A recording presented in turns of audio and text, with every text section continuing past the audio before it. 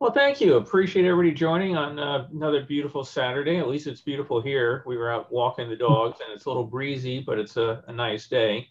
And we're going to be turning our directions towards San Antonio. And we have Christopher Medina, who's going to be our guest speaker.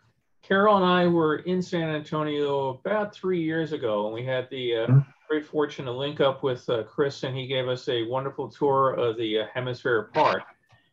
He's got a great website, and make sure you go and visit it after the talk, and done a really great job in immortalizing and capturing the history of it.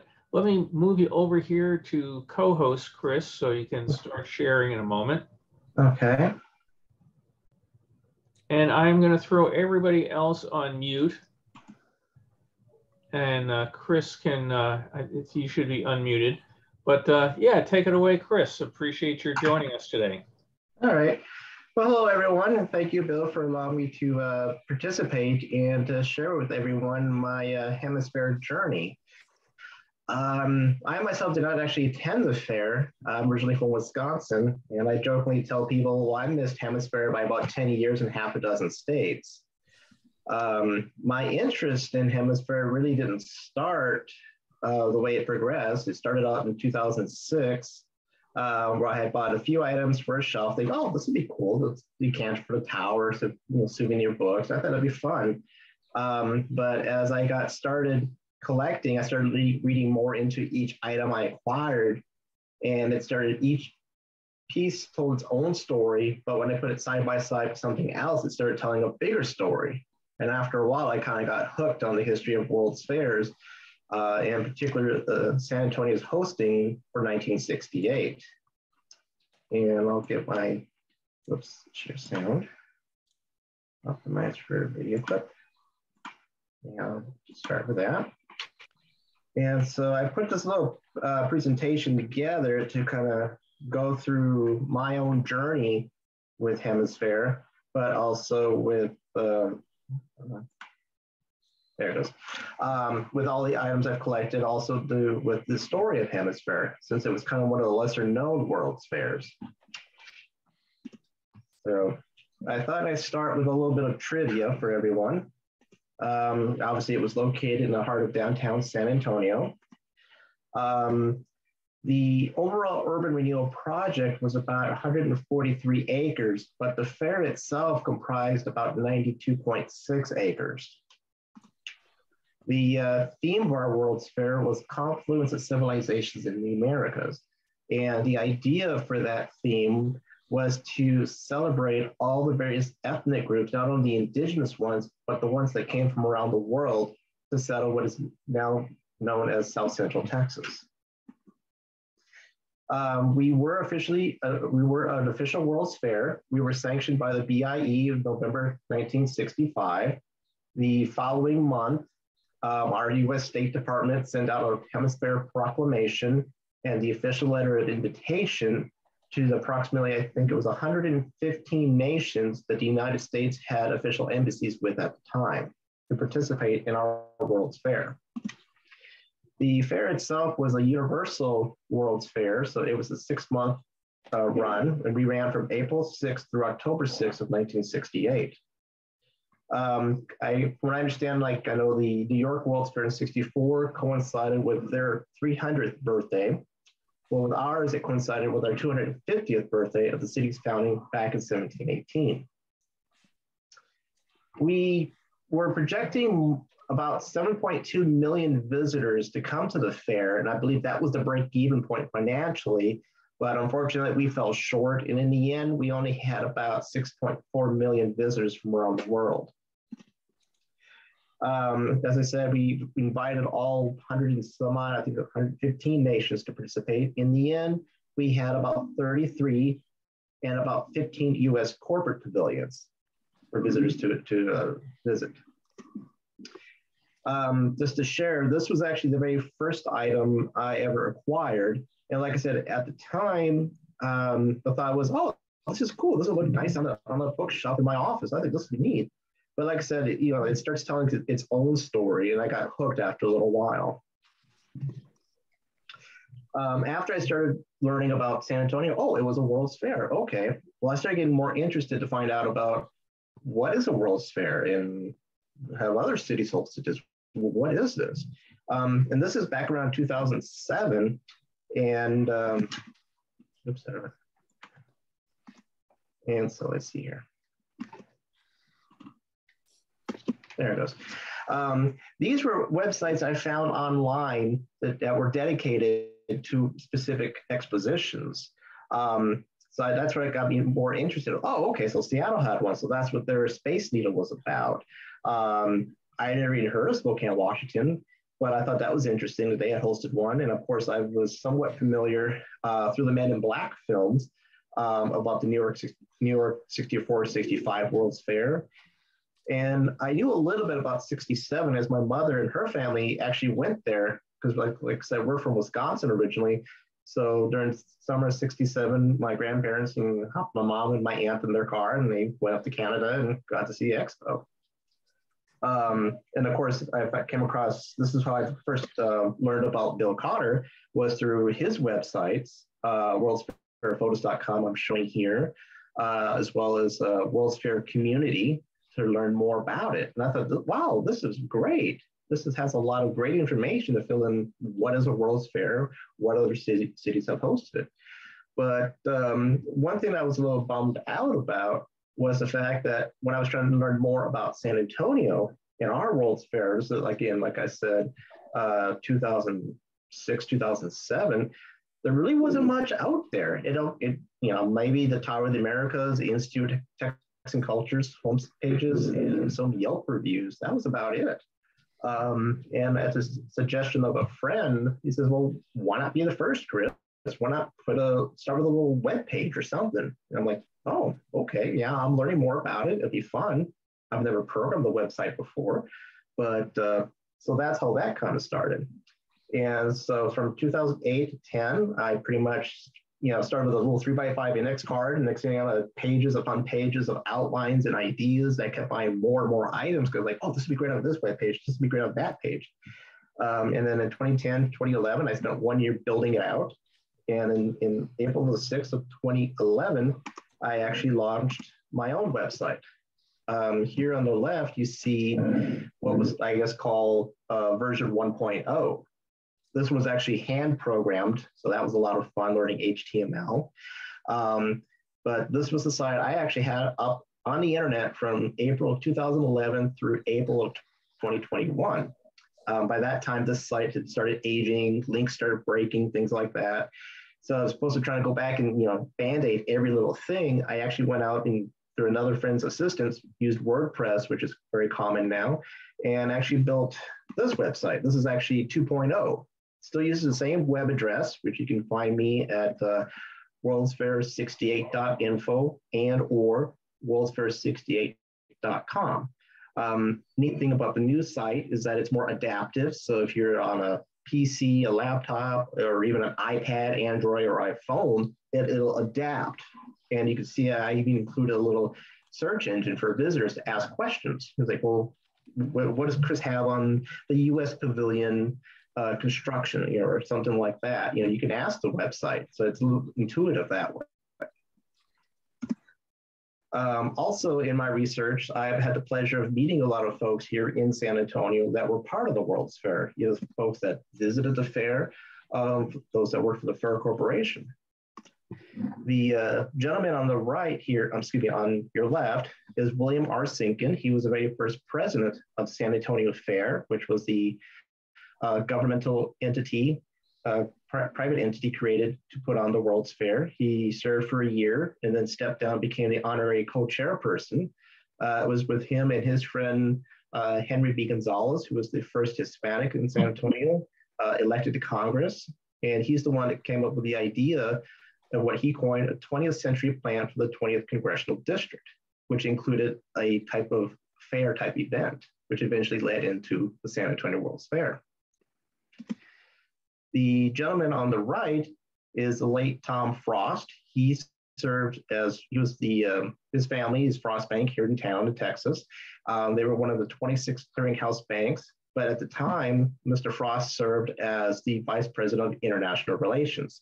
So, because he had a lot of great contacts through Latin America, Mexico, and some in Europe through his banking ventures. So he had a lot of great things to tell, even back to where a lot of executives opened up their homes to accommodate people that weren't at the fair. They had one young hostess from the French pavilion that stayed in their spare guest bedroom for the whole 6-month run of HemisFair. This great lady is Robin Riquet. She was one of the 40 some odd official VIP tour guides for the World's Fair. So about a year before the fair opened, she had to go through about a 6-month training course where they had learned everything, the general trivia about the United States, Texas, San Antonio, every pavilion, every participant, every food venue, because one of their many jobs was for when VIPs and dignitaries or people that wanted private tours, they would get one from her team and they would show them around the site.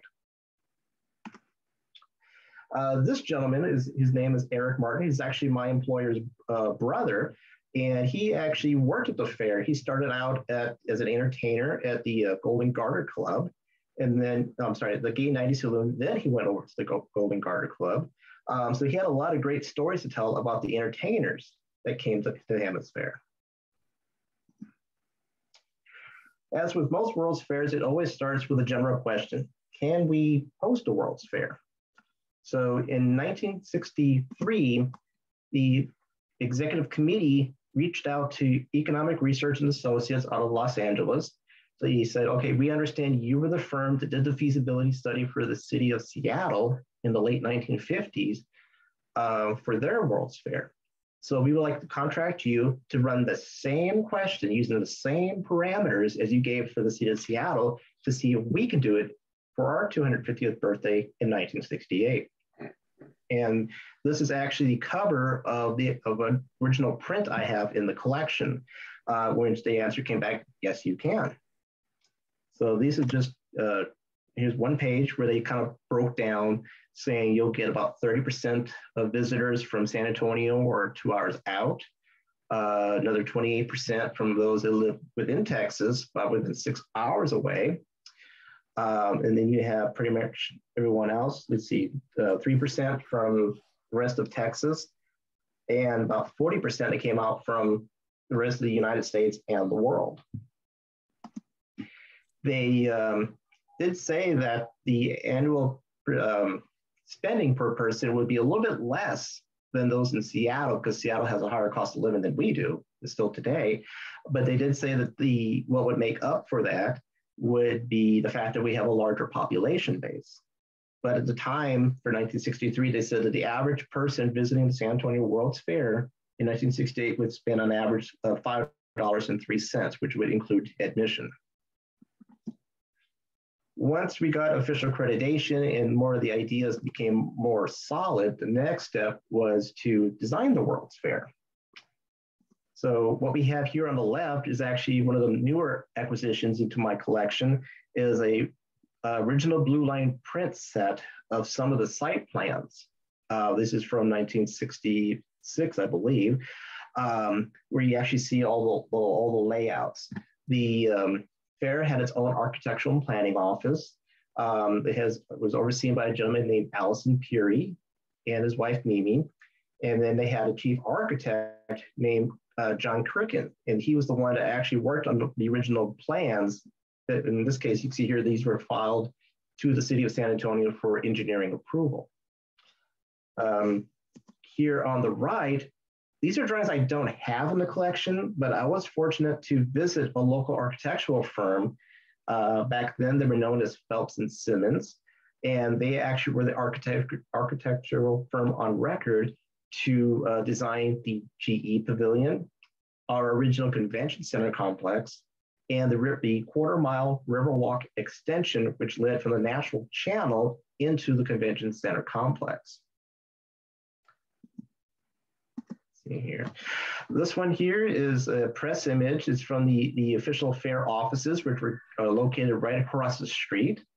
Here you have one gentleman. He's one of the fair executives giving you a tour, showing them the scale model of the site. Here you can see the Tower of the Americas in its final form. Many people may not be aware that for our Tower of the Americas, which was our theme structure for the World's Fair, this is actually, what we see today was actually design number 4 on paper, because they kept designing it and then the bids kept coming in way high. And eventually this one came in at about $4.25 million, or at least for 1967 value anyway. Another part of the planning was the graphics design of the standards. This is another book I have in my collection. In here, it talks about the guidelines for using the fair logo in fonts, different colors to use. I believe back then, Helvetica was the popular font at the time, which was more of a clean line, mid-century modern style. So you can see that throughout the book. As I mentioned earlier, San Antonio Fair was accredited as an official World's Fair. So obviously we had to keep filing reports with the BIE in Paris to show not only compliance with all BIE requirements, but to show progression and also to show that we'd be able to operate the fair and complete construction on time for the opening in 1968. Here are a few press images I've acquired over the years. This one is the early stage. This is from late 1967, showing the early stage construction of our theme structure, the Tower of the Americas. It had a lot of similarities compared to the Space Needle for the 62 World's Fair. It was an observation tower set up as a theme structure. We both had a main observation level. We both had featured a rotating restaurant, which go about 1 rotation per hour. The primary difference was in the architectural styling of it. The Seattle Space Needle was more of a futuristic Jetsons style tripod using steel, where ours is more of a mid-century modern style, I believe they refer to as the brutalistic style, which uses the raw concrete. The neat thing about this, the design of the shaft, is that no one surface will be exposed because of all the different shapes, different angles. No one surface will be exposed to direct sunlight at any one time, which reduces the wear and tear on the structure. Here is a construction image from early 1968. You can see in the background on the right, you have the iconic United States Pavilion Confluence Theater with its exhibit hall, the square building in the midsection. The street here originally was one of the original streets for the neighborhood called Goliath Street. So they kept that road, that pathway access for the fair. So I kind of refer to this as the Goliath access. And then on the left, you can kind of make out the Swiss Sky Ride. And of course, in the foreground, you have our mini monorail. This is another construction image. The gentleman on the left is our then mayor of San Antonio, Mayor Walter McAllister. The young lady next to him, she was actually a fair staffer, and she was actually modeling that day for possible uniform ideas for the Lagoon Cruise at HemisFair. One of the interviews I had was with a lady named Sherry Wagner, and she told me about this image. She says, well, this is in late 1967, and they said, hey, Sherry, by the way, we never figured out about uniforms for the Lagoon Cruise. So she actually kind of went out to Joske's and to JCPenney's and picked out a few different samples. And then she went across the street to the fair site with her colleague here. And so her colleague here is actually modeling one of the ideas that she came up with. I don't believe that's what they used in the end, but it's kind of a neat story. And while they were walking around, she said, hey, we bumped into Mayor Max. So he was kind enough to pose for a photograph with us.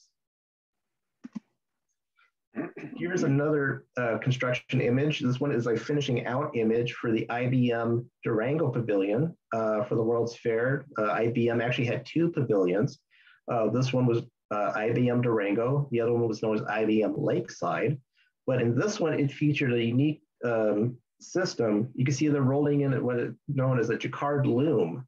And they actually rigged it up to a series of computers that visitors could use a then state-of-the-art stylus, kind of like those banking pens used in the credit card machines. It's a stylus attached to a cord, but in this case, it's a lot fatter. And they would design little images in a little sample, and then they would send it to the system, and the system would instruct the Jacquard loom to make a small lanyard based on whatever shape they scribbly doodled on their computer screen. This here was one of the more unique construction projects offsite. At the time, San Antonio was not known as an international tourism destination, which was part of the idea for hosting a World's Fair. So we needed new hotels. In this case, this one is an image for Zachary Construction, which actually built the Palacio del Rio Hotel. Unique design about this, it's kind of reminiscent of the apartments for Expo 67 where you use modular construction. This was because A, they had very limited room on the site, and two, standard construction could not be finished in time. Not only that, of a modular construction could make it possible to meet the April 6th deadline. There are 500 room modules. Like I said, they were all built off-site, trucked to the site and hoisted into place. The project actually got itself into the Guinness Book of World Records for fastest built modular construction. It was about 202 days from when they broke ground officially to when Zachary gave the keys to the general manager saying, here we go. That was about a few days just before the fair opened. When it came to promoting the fair, they had a lot of great ideas. Randy may find this one interesting. This is actually a copy I have in my collection of the American Airlines in-flight magazine, and there's actually about a 6-page insert talking about the World's Fair in different pavilions. Now, if I can do this right, I need to switch screens because I wanted to show you a commercial, which is a little promotional video from the IBM company. See if I can do this right. And did I do, 1 second. Yes, share sound, okay. Share, expand that. And here we go. The girls at HemisFair in San Antonio are observing Secretary's Week with more fascinating lunch and coffee breaks than their compatriots. Sights like the circular U.S. Pavilion tempt them, but office business comes first as the girls keep up with the mass of correspondence at this official World's Fair. Everything's up to date at the fair, from the unusual moving graphic displays at the German Pavilion to the latest advances in electronic equipment. There's less work for the secretary, as IBM's magnetic tapes electric typewriter automatically types error-free copy at speeds of up to 150 words per minute. Secretaries can marvel at the intricate clock-like precision of the Swiss mechanical bird, or spend their free time pavilion hopping at south of the border exhibits. Even work is almost play with modern dictation equipment that boosts the efficiency of Gal Fridays and executives alike. What's it like working and playing at HemisFair 68? All the secretaries agree, it's a breeze. Let's see, now I want to go back to my PowerPoint. So let's see here. Oh, and I need to, I guess, restart it. 1 moment.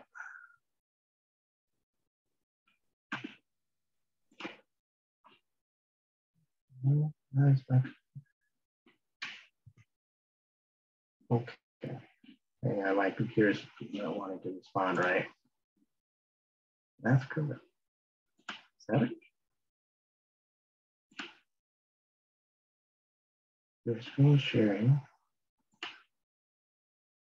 Yeah, I think you need to, oh, there you are. There we go, sorry. A little sluggish to respond going from Texas to California and back again, I guess. All righty. Here's a copy in my collection of an internal publication magazine for Eastman Kodak that they distributed to a lot of national dealers and distributors promoting the World's Fair. I like this shot because you can see it's from the Lone Star Brewing Pavilion upstairs level access, and you got the iconic Tower of the Americas in the background. Then here's another one. This is actually a 1-page insert. I'm not sure what magazine it came out of, but you can see it was for Continental Airlines for their advertisements for the World's Fair. And I know in my research, I know American, Continental, Braniff, and Eastern created special flights that ran from different parts of the country into San Antonio, as jet travel was becoming then popular. Neat thing for us in San Antonio was that at our airport before the World's Fair, most planes either would be turboprops or even commercial jets like 70 to 727. They would taxi up to the building, they would roll upstairs, and you had to get off. But to accommodate visitors that were coming by plane, we went through a bond issue to update our airport to include jet bridges. So for us, that was something new for us, and we've had them ever since. But that was like I said, it was a neat novelty for San Antonio. This is one of the few other page inserts I have from that. I thought I'd share this one because it's actually an image from Expo 67 in Montreal. And basically it says, now that Expo's over, the competition has a word or two to say about that. Great, because now they're saying, okay, great, we're next in line for the official World Expo. And we actually had a handful of folks, food contractors, for example, as well as entertainers that were part of Expo 67 and then just packed up and came down to San Antonio and participated in our World's Fair in 1968.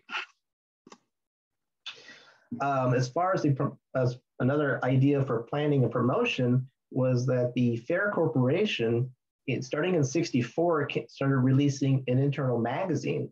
It was full of ideas, promises, and progress reports on what's going on. You can see here where it talks about how these local leaders started going to Washington, D.C. to get federal participation. Obviously, like I said, this is '64. This is about a year before we got official accreditation by the BIE.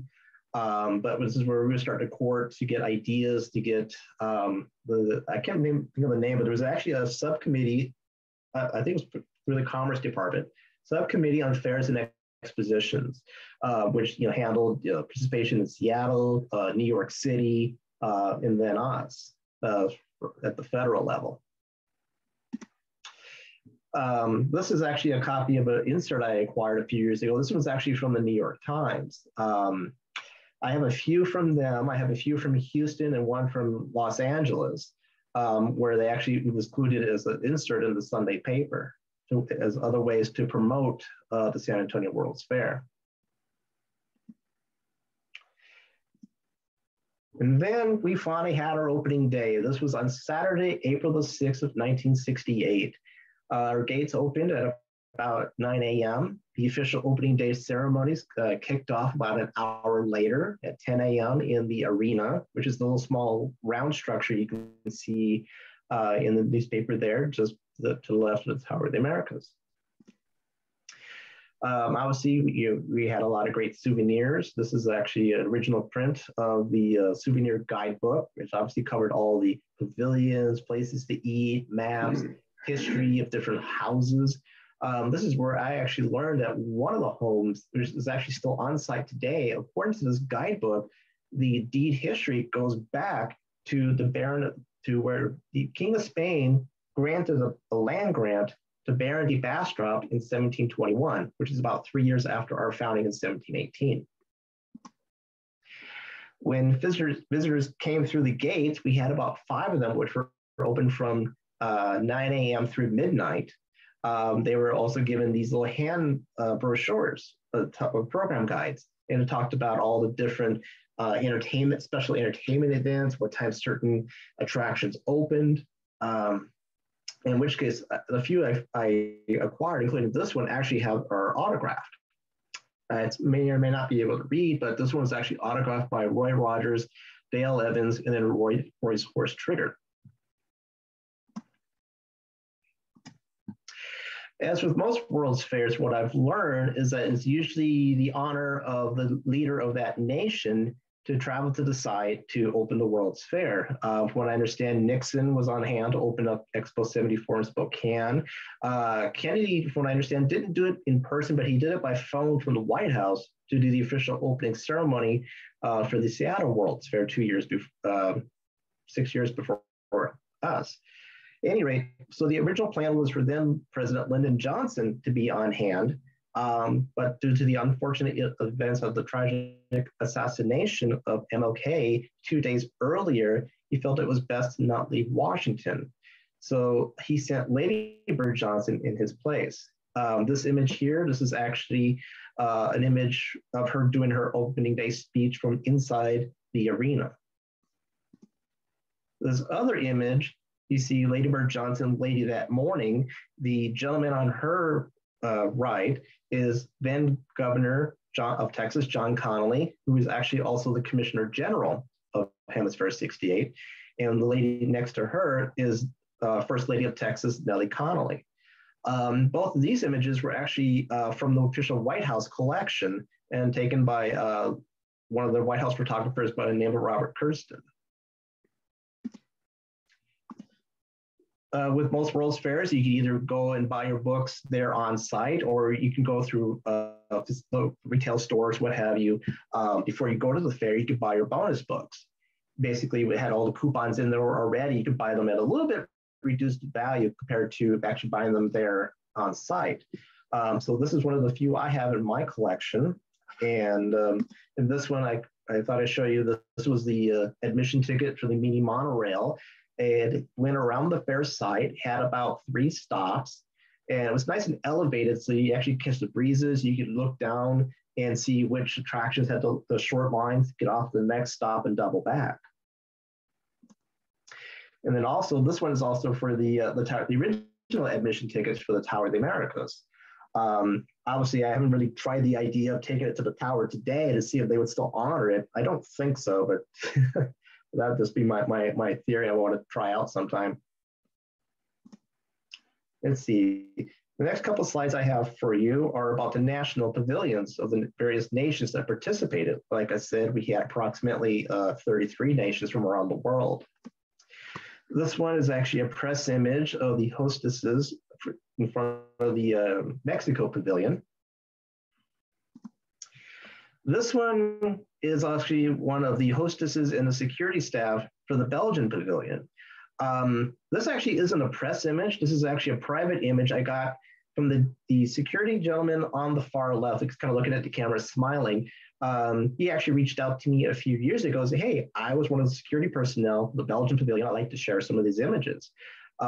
He actually stayed at Fort Sam, and he said that he actually got yelled at after this image was taken because he said, dude, you're not supposed to be smiling. Only the ladies were. But he said it was a fun time. He had a lot of great time. He worked for the entire 6 months and enjoyed meeting meeting people from other countries as well. These couple of images are from a series of Kodachrome slides I acquired a few years ago, and I try to go around the same path that Bill does, as far as running them through a scanner and then trying to manipulate. But these are kind of my best tricks for that. This one's obviously in front of the Colombia Pavilion, one of the Latin American pavilions we had. This one is obviously the front of the Italian Pavilion. And unfortunately, both of these pavilions were demolished after the fair closed. So they actually demolished a lot of the buildings in the western end of the property, which included these pavilions. This one is of the National Pavilion for Japan. And this one is actually of Portugal. I wanted to share this image because the statue of San Antonio de Padua there in the foreground is actually still with us today. It's actually on river level. So people are walking around on the river walk. You actually can go walk past that. It has a nice little base for it. But it was one of the neat art features that was commissioned for the fair. It was given to us afterwards, and you can still enjoy it when you visit San Antonio today. Here are images of scans of the front pages of some of the many National Pavilion brochures I've acquired over the years. This one is from the Belgian Pavilion. And then here we have the Japanese Pavilion. And the neat thing about this one is there's a stamp on that. And what I've learned, it was a passport stamp. And I think that what I've learned that started in Expo 67, where people can get like a makeshift souvenir passport book. They can go around to different pavilions and get it stamped. We picked that up. And from what I understand, it's still a unique tradition at World's Fairs today. See, we have Korea, the Spanish Pavilion.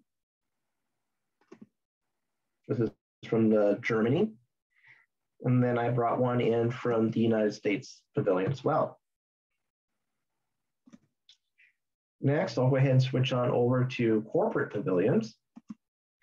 This is a black and white press image of the GE Pavilion. This is the one I actually showed you earlier, where I actually had the pleasure of seeing the original floor plans, the design plans for this building. Then unfortunately, this is one of the many pavilions that was demolished after the fair, so they could finish out some road projects. But I think it was a beautiful design. It's more, again, mid-century modern, very clean, sleek lines. This one is of interactive, well, not really interactive, but cubes you could see. This is from the RCA Pavilion, which was kitty corner from the United States Pavilion. You can see in the background. And it's interesting because this pavilion was actually designed by a local architect named Norcell Haywood, who was actually one of the first African-American architects to graduate from UT Austin in the early 1960s. And I believe at the time he was working for a local firm named Ford, Powell, and Carson.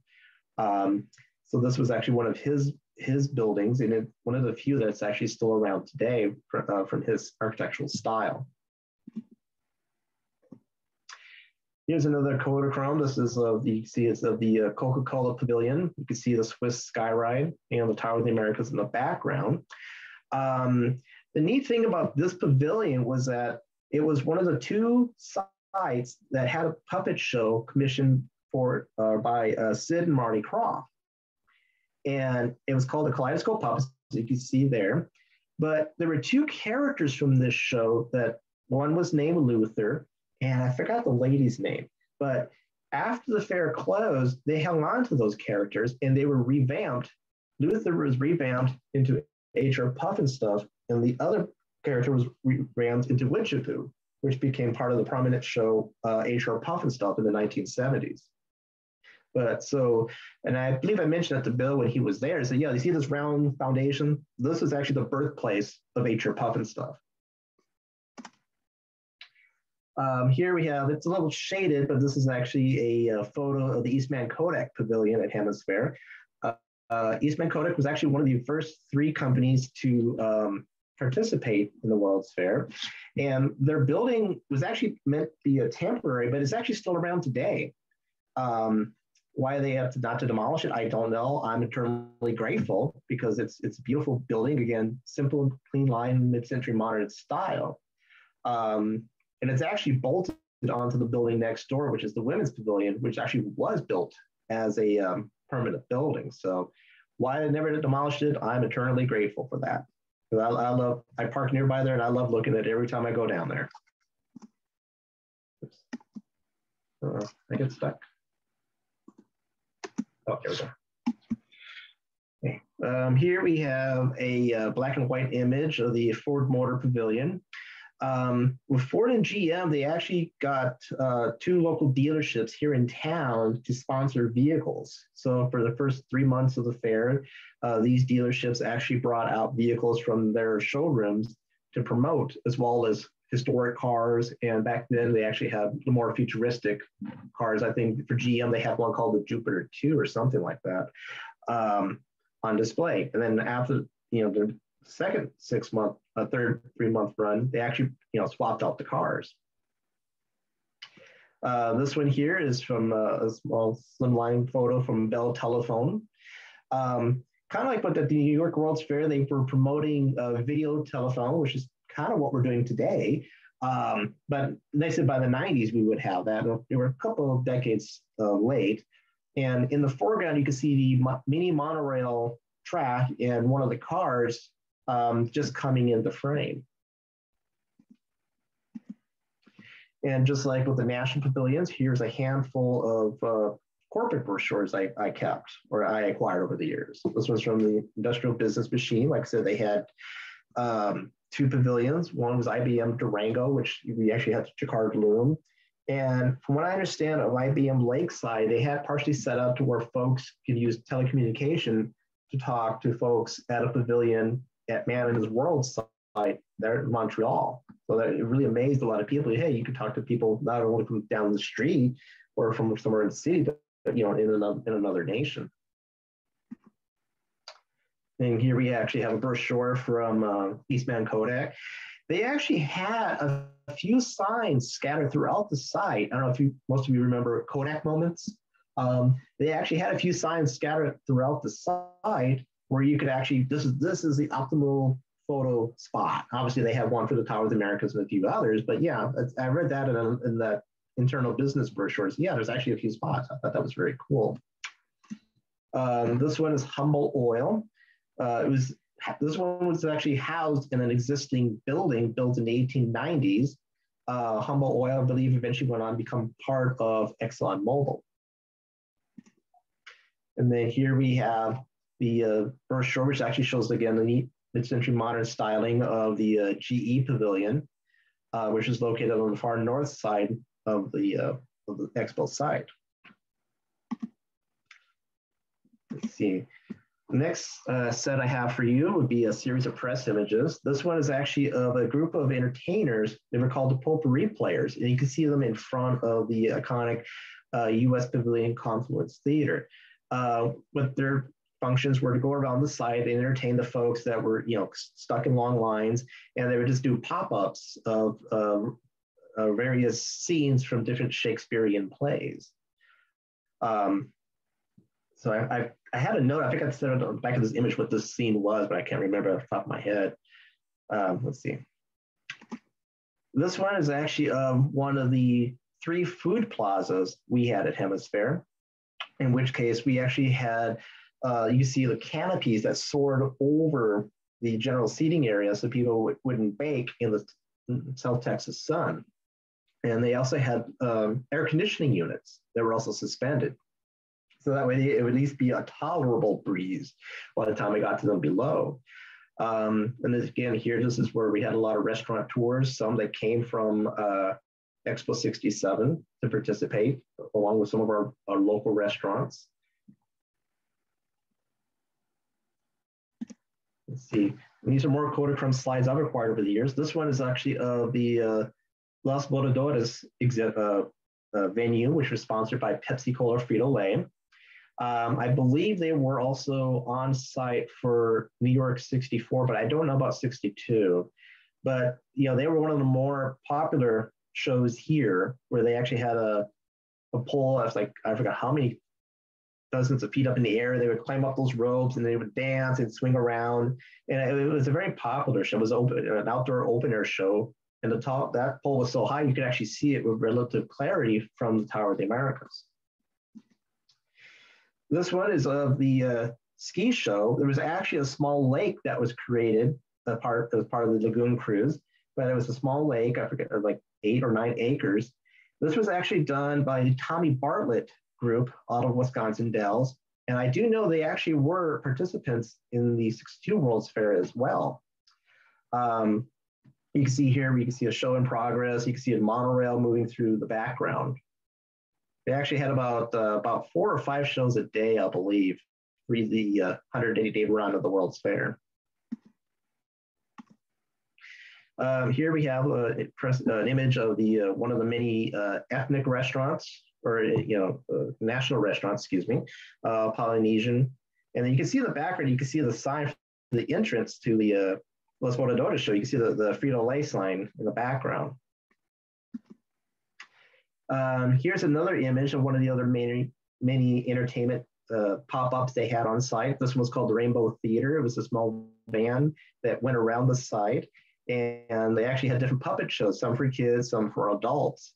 The more popular one they had there was a puppet called the snake called Argyle.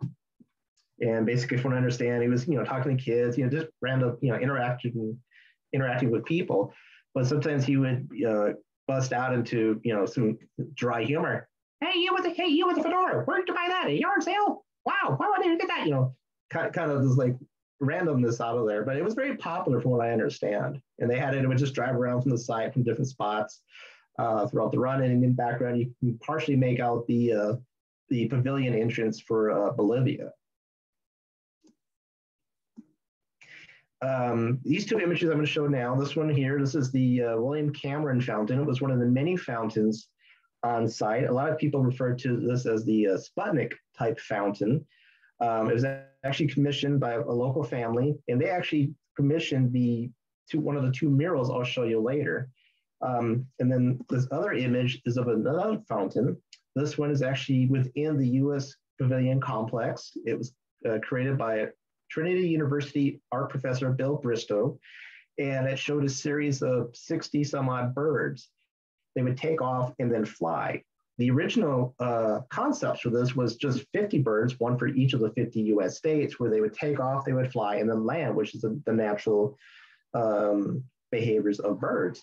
But then because this was to show the United States to the world, they said, okay, well, first of all, no. The birds can't land. So, okay. So they kind of take off and then they just kind of fly and hover, and then there you go. Then the number changed. At first it was 55 because okay, well, we got to include the 5 U.S. territories. Okay, so they had to make 5 more. And then they said, well, okay, before we finalize this thing, we need 5 more birds for 5 prominent military leaders. Okay, so the final number was 60.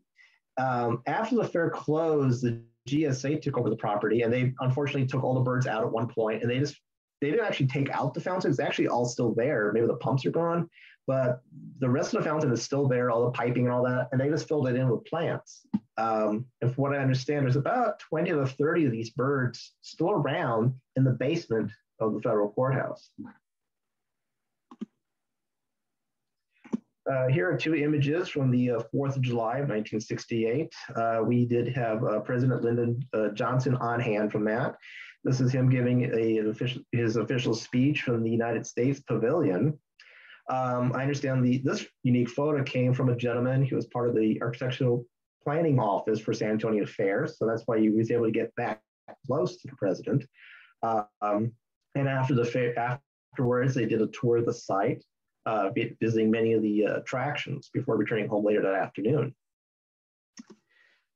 This one here is 3 of the VIP tour hostesses. The lady on the far right is Robin Raquet, who I introduced you to earlier. This is one of her images from them celebrating the 4th of July. The next couple of images are just of various souvenirs I've acquired over the years. Like I said, this one is a Jim Beam decanter. This is the very first item I acquired, like I said earlier. When I acquired this, it was never with the intent of amassing a private collection, which is over 2,500 items today, a website, social media extensions, and the pleasure of meeting people from around the city that were involved in that. Like at this time, I was like, oh, I think that looks nice. I'll put that on my shelf. But anyway, one thing leads to another. This is another neat find I had at a local flea market, and I didn't know about this until I actually found it. It was actually an official board game. I've taken a look at the instruction. It's kind of like Sorry as far as the way that the game was laid out and the rules for it. And I never got around to actually playing it because I know some of the plastic pieces are very brittle. So I just kind of keep it in the archival box and I'm afraid to touch it if I break it. But I thought that was a fun find. And then this here is one of the many glasses they had. I think it's called a Tom Holman glass, if I'm not mistaken. But yeah, it's one of the many that souvenirs that folks could buy when visiting the site. And of course, we have the commemorative plateware. This one here is actually one of the few coins that were minted for the fair, and literally this took an act of Congress to do. These were done by the mint in Philadelphia after congressional legislation was passed. They minted this in a bronze coin and a silver coin as well. I don't have it for you today in the presentation, but there was also an official postal stamp that was also commissioned through congressional legislation and was designed by the Postal Office of Imaging and Engraving. And it had a value of 6 cents. And from what I understand, it actually is still valid today. Not that I would ever dare break a book of stamps to mail my mortgage payment off, but I could if I have, whatever, I think it's like 50 some odd cents today. So I'd have to, add up for that, but it actually is still official postage. So that's kind of the neat thing about some of these souvenirs of the fair were actually backed by the U.S. government.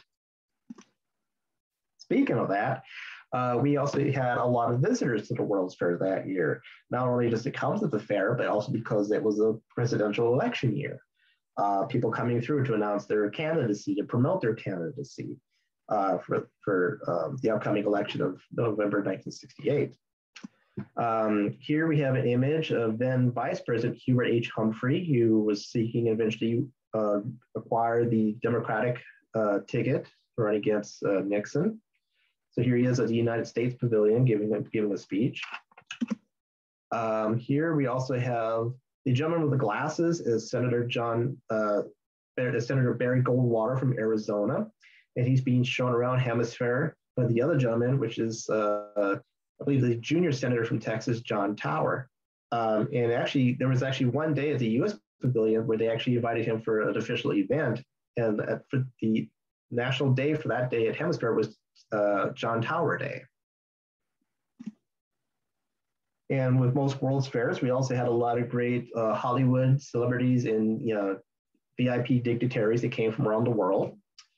The two images I wanted to share with you, this one is actually of Prince Rainier and Princess Grace of Monaco, who came to the fair in September of '68 for Fashion Week.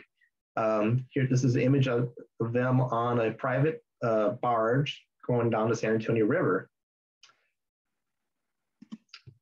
This other one I wanted to share with you is the gentleman there with the glasses is Jack Benny. He actually did a one-night tour at the HemisFair Theater.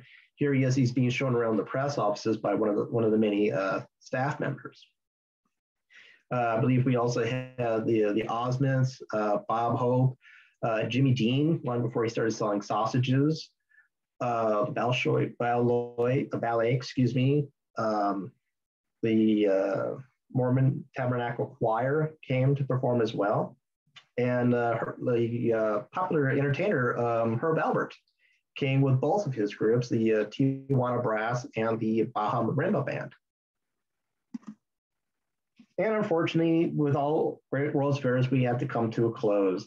So on 6 months later, on the 6th of October, which was a Sunday, 1968, we had to bid farewell to the world and thank them for coming to join us in our celebration of our city's founding.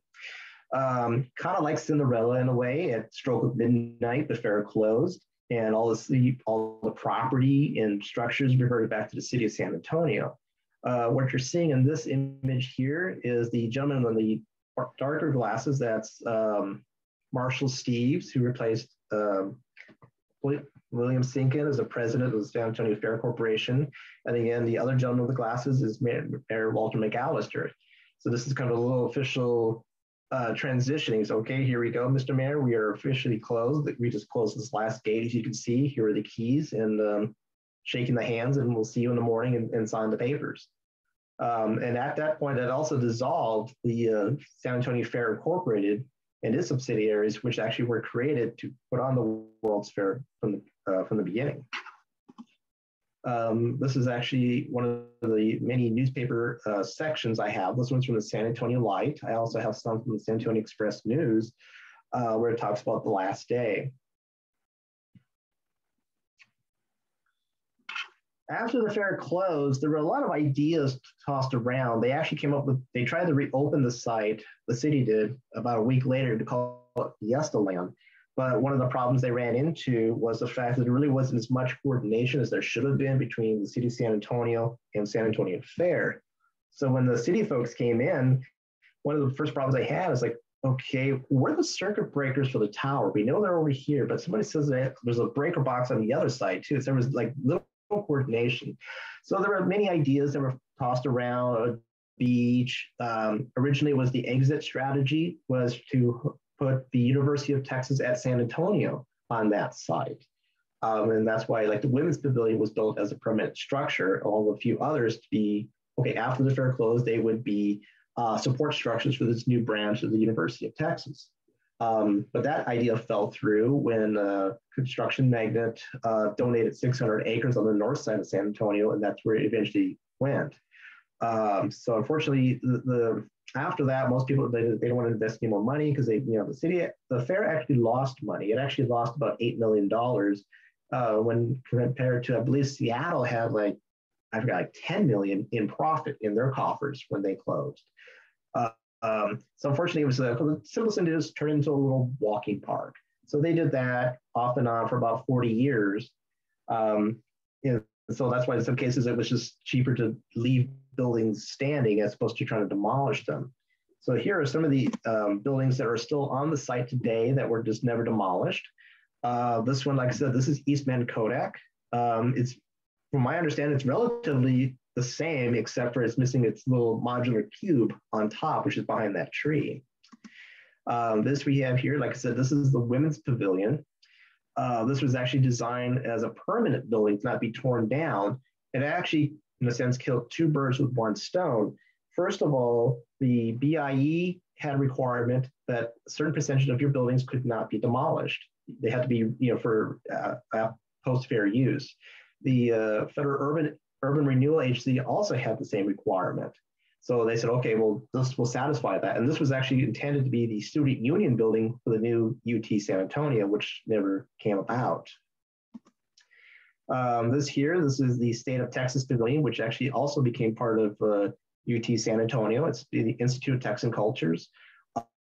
This, along with the tower, are the only two buildings built for the World's Fair that actually are more or less still running off their original mission. You walk into the Institute of Texan Cultures, and it's still the layout and the intent of the museum is still the same as it was when it was first built for the World's Fair.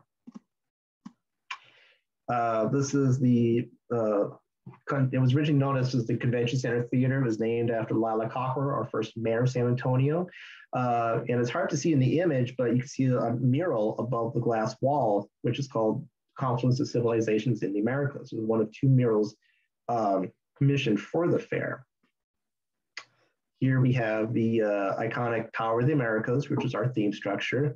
And in the foreground, you have the United States Pavilion Confluence Theater, which after the fair opened in '73 as the federal courthouse for the 6th District of Texas, which was eventually named the John Wood Courthouse. And then this is actually another street view or walkway view of the RCA Pavilion I mentioned earlier. Today, it's currently used by the San Antonio Park Police as their offices. In about 2009, the city leaders started entertaining the ideas of what could we do for the site. It's been a sleepy park. We don't get a lot of visitors there. We get some visitors to the tower and even less visitors to the Texas Pavilion because from the main entrances, it's in the far back, but not a 92-acre site. So they came up with the idea, what can we do with it? So in 2009, the city of San Antonio commissioned the creation or formation of the HemisFair Park Area Redevelopment Corporation, which is just referred to as HemisFair. This is actually one of their original logos. This one's my favorite. They've since rebranded. It's a very good brand, but for me as a historical person, I kind of identify more with this because you see the tower in there, you see the swish, which is kind of reminiscent of the circular design of the original logo of the World's Fair. Since the formation, they've eventually came up with 3 different phases for the new HemisFair. You have Yanaguana Garden in blue, which actually opened in October of 2015. Above that, you have Civic Park, and they actually just received final city council approval to break ground. So the official groundbreaking for Civic Park, which will be held next week, Wednesday. So for any of those listening in that are in the San Antonio area, it might be fun to join that. It's going to be January the 26th, I believe at 9:30 a.m. is where they're going to do the official ribbon cutting to break ground on that. And then in brown or tan, you have phase 3, which would be Tower Park. That's currently slated for about 2028, I believe. And that would include the Tower of the Americas, Kodak Pavilion, Women's Pavilion, the RCA Pavilion. And then by then, the federal courthouse will have moved out into new property, and that's in the land swap deal. So that's supposed to come back to San Antonio. And pun intended, the jury is still out on whether or not that'll come to HemisFair or not. This photo is of Andres Andujar. He's been the CEO of H Park since 2011. This was actually on the opening day of Yanaguana. So we have a great time chatting about HemisFair. We've done a handful of tours. We're actually doing another tour, walking tour on Saturday, the 29th of January. So again, for anyone in the San Antonio area, please come down and join us. Just a quick run through the 3 different phases.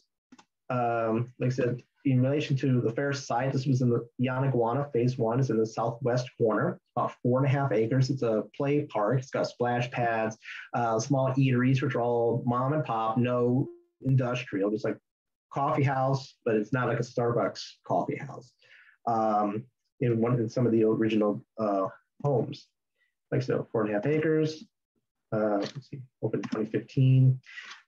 Before COVID, they actually had a lot of success with that. They actually had about an average about 1 million people per year coming to visit. It became one of the top places within the state of Texas to visit, on top of the Riverwalk, which is literally a block and a half from the park.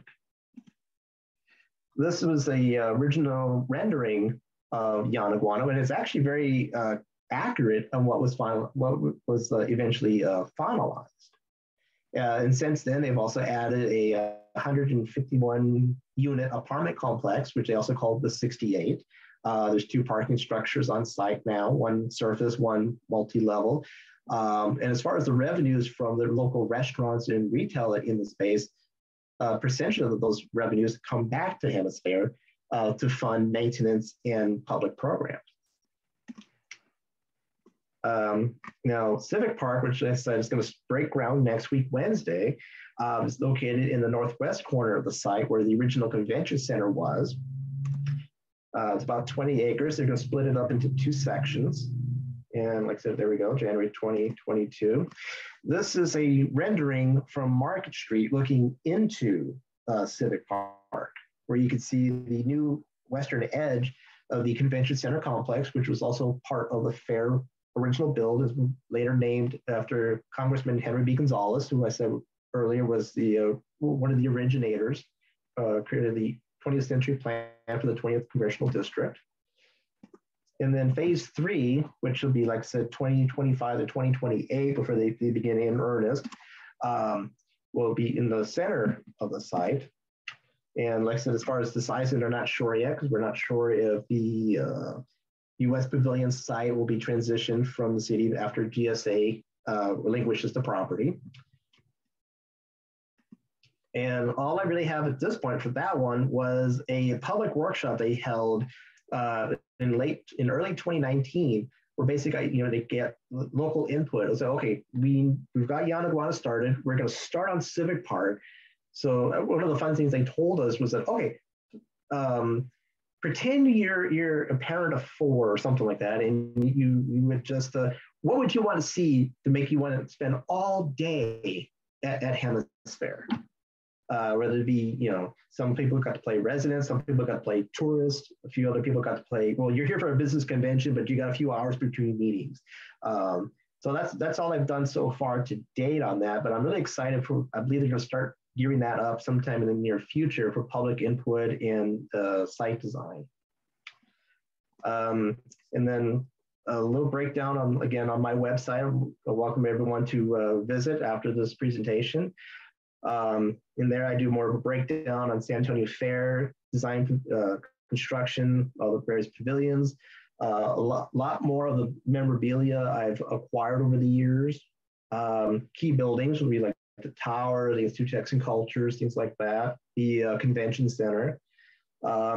And as I mentioned earlier, I've had the pleasure of reaching out to folks that were part of the fair and visited the fair. So I meet with them one-on-one, or pre-COVID anyway, and record for an hour conversation, kind of like what we're having today. And then I would take that and type that up into a Q&A format, mainly just so other people can, that their stories can continue on and other people can, enjoy and learn from that. And then I also talk about, I've been chronicling all redevelopment that's been going on since 2011. And as far as the new HemisFair, you can reach them through hemisfair.org. It talks about all the different plannings they've got going on, what you can do at Yanaguana today, For those of you that wish to make any type of donation, you could also do that as well, and then get on their mailing list to find out what's going on. And that's about all I have for you, and I thank you for your time. So I'm going to find the button here and I guess unshare it. Not sure how to do that. Right up at the top, there should be a red thing, stop share. Oh, yes, thank you, Bill. Stop share. Okay, and there we go. So I believe that puts me back on the home screen. Great. Well, thank you. I appreciate it. I found it, I thought I knew a fair amount about HemisFair, but I learned a few different things. And I took a couple notes to chat with you about, but see first if other people have questions or observations for you. Don? You muted, Don. There we go. More useful to have the microphone on. You'll have to forgive me. I don't think you covered this, but my internet connection went down for about a minute and a half, and so I might have missed it. When I first moved to Austin in 1980, we went out to the San Antonio site, and there was still a whole lot of the original HemisFairs there, including the monorail. And there was a derailed monorail off of there. And apparently they kept the monorail running, and there was a rather nasty accident that shut the thing down. Do you know when they finally pulled the monorail off the site and what the background? That would have been in the mid 1980s. They actually had an accident during the last month of the fair operation, where one monorail backed into the other, and both of them derailed. And actually, one lady lost her life. She was actually pinned underwater. That was an interesting venture. It was done by Universal Design Limited. They did one for us. They also did one for the Philadelphia Zoo, which actually was in operation until about 5 or 10 years ago. And then in '69, they approached the city and said, hey, look, we're trying to restructure our debts, things like that. We're on shaky ground. Would you mind changing our arrangement? And the city said, nope, 50-50 down the middle for the next 10 years. But then unfortunately, but within a year after that, so 1970, UDI went bankrupt. So the city was stuck with that. And unfortunately, with a lot of the things about the site, after the fair closed, all the energy was gone and people didn't want to invest any money. Even the city council, the representative for District 1, which included HemisFair, was trying to get ideas from the city to fund to redevelop the site and go through. So when you were there in 1980, at that point, they kind of kept it as a site because it was just cheaper to say, oh, leave it alone, open it on weekends, create this little walkway so people get to the tower. So it wasn't in earnest until the late 1980s when the whole site was actually reopened. They took on the elevated walkway system, a few other buildings like the Bell Telephone Pavilion, Pearl Brewing. They actually moved the OK Bar around that time, or a little after that, which was a Swiss pastry shop, and it's now moved out because they had to extend the convention center. But yeah, so it was probably the mid 1980s. Like I said, back then it was like, leave it alone, or like fountains. They said, I'll just put some dirt in it. It's the cheapest thing to do. It was actually part of the lagoon cruise in the northwest, the southeast corner of the site. That's what they did. So I was actually, got my shoe and a little shovel, and I actually scraped out. I actually found the outline for about an eighth of a mile of the lagoon cruise. It was all still there. Huh. That's cool. You mentioned, I'm sorry. I just want to mention on the monorail crash, it was interesting because they had the same system basically at Expo 67. And Expo 67 had made it a computerized monorail, no human action. But for HemisFair, somebody decided, no, we can't do that. We need to have a human riding it. And the reports of the time said the crash happened because the guy in the second monorail that hit the first one was ostensibly reading a comic book and didn't look up in time and smacked into the other one. And I have pictures of the derailment and the wreckage and the rest of it. But sometimes computers can be safer than people. Yeah, I was surprised. Go ahead. I was surprised that they left the wreckage there for so long because, I mean, as I recall, I saw something dangling from those tracks. It may have been later they were sticking it off or something, but I didn't know if they ran it after the fair closed. The other question I had was, oh, sorry, hold on, let me hang up on this person. I'm scamming. That could have been an important call about your car warranty. Yeah, I know. It's going to go out of date anytime now. I have to renew it. The women's building, the other right there next to the Kodak building. I went out there a couple of years ago just to get some photos. And the women's building, it surprised me. Nobody seems to be using it right now. It's such a fascinating structure with all those handprints in the side from all the women who built it. Yes, sir. But is it, you're telling me it's protected? It's not going to be torn down even if they're not using it. Is that correct? Or? Correct. After the fair, it took ownership, I believe, was eventually taken over by the University of Texas. And for many years, they used it for storage. I don't know if you remember, there's one section that's a recessed opening, and it's like a roll-up door now. Originally, it was two ornate wooden doors. And they took that and put a roll-up door, so they could actually just drive forklifts in there. And side story is that the women's pavilion is actually what got this whole redevelopment started. It was originally started with them. They were trying to, in the late 90s, they were trying to revitalize the building, to reopen it, to restart its original use, is talking about women in society. And the guidebook, it talks about how it says, man may have conquered the world, but it was women who civilized it. And the neat thing is, like I said, that was a split level building. And the reason for designing in all those different levels was not for the women's pavilion. It was for its intended post use as a student union building for the proposed UT San Antonio. Mm-hmm. It's a beautiful building. I mean, indoors, it's just really nice space. I'm surprised no one has tried to lay claim to it and use it. But yeah, so after HemisFair got started, I believe the oversight went back to the city, and that's going to be included in the Tower Park for 2028. Ah, good. Cool. Well, thank you. A great presentation, by the way. Thank you. Baron, you had your hand up? I do. Let me turn this on. Hey, everyone. Hello, sir. Very nice presentation, Christopher. Thank you. Thank you, sir. You're welcome. I want to ask you, how many times have you visited the tower since you've begun your quest of the World's Fair? I'd say on average, I've been down to the site about once a month. That's less during COVID, but I'm down there all the time. I was there I was participating in a marathon tour where I was a docent. Stopped there in December.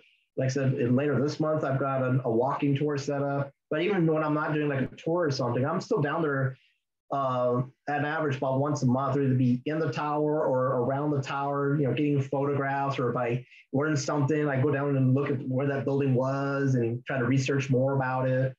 More specifically, how many times to the tower itself?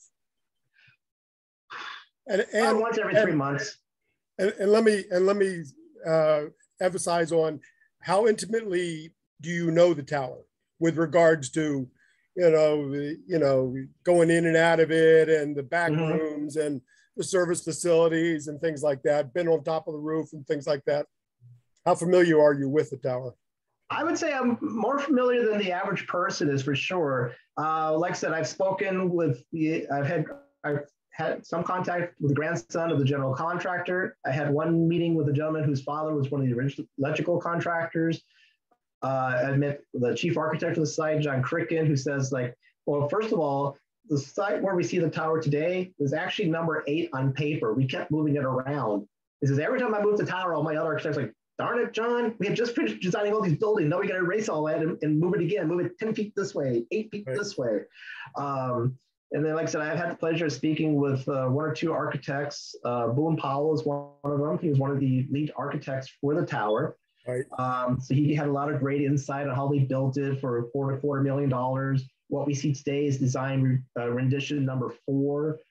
Have you had the opportunity to look at those floor plans, those construction drawings for the tower? I've seen some of them over the years when like Fort Paul and Carson would have them on display because it's part of their archives. Okay. I know, for example, people have asked me, well, how tall is the thing? I said, well, if you go from ground level, the shaft is 605 feet, the roof is 622 feet, but then the top of the antenna mast gets you to 720. But that's just from the ground. You still got to go down. Right. It's a 2,100 ton counterweight offsetting the 640 ton top house. And then you got pylons, 60 pylons that go 55 feet down into Belfoot bottoms. The last 20 feet is in solid bedrock. So my guess is it's about 900 feet. You go from the bell-shaped bottom foundations to the top of the antenna mast. Yeah, well, something's got to keep it in the ground from swaying and tipping over. Do you yourself have a keen interest in the overall aspect of the tower, or just a general interest in the tower? I mean, nobody has yet given you carte blanche to say, run at will, go where you like, we don't care. No, they haven't done that. Okay. I'd love to. No, they haven't done. Yeah, because it's owned by the city of San Antonio, but it's actually managed and operated by Landry's Seafood. They do a lot of entertainment contracts. So I've tried reaching out to them because I know there's actually 2 observation towers, or observation decks, one on the main one and then one on the roof. Okay. But unfortunately, that closed to the public in 1970. I know when I met with Boone Powell, he had a neat story where they actually had 2 prominent engineers from different universities. One engineer says, yeah, your circular design will be fine. So it'll be good. They had about 70% of the drawings done, but they hadn't done the engineering yet. So the one person says, yeah, you'll be fine. The other guy says, no, you're not. It's not going to work. It's going to fail. So they kind of came up with a neat idea to test it. They used I believe it's a hydrodynamic flow study. Basically, they went down to the south side of town, San Antonio River, and they had some people that made some shapes, plopped them in the water. They had some folks upstream with 1 or 2 bags of flour, to where they actually okay, you open up bag 1 and start letting it out, and then some folks, the architects, they stood there, watched the way the flour flowed around the shape.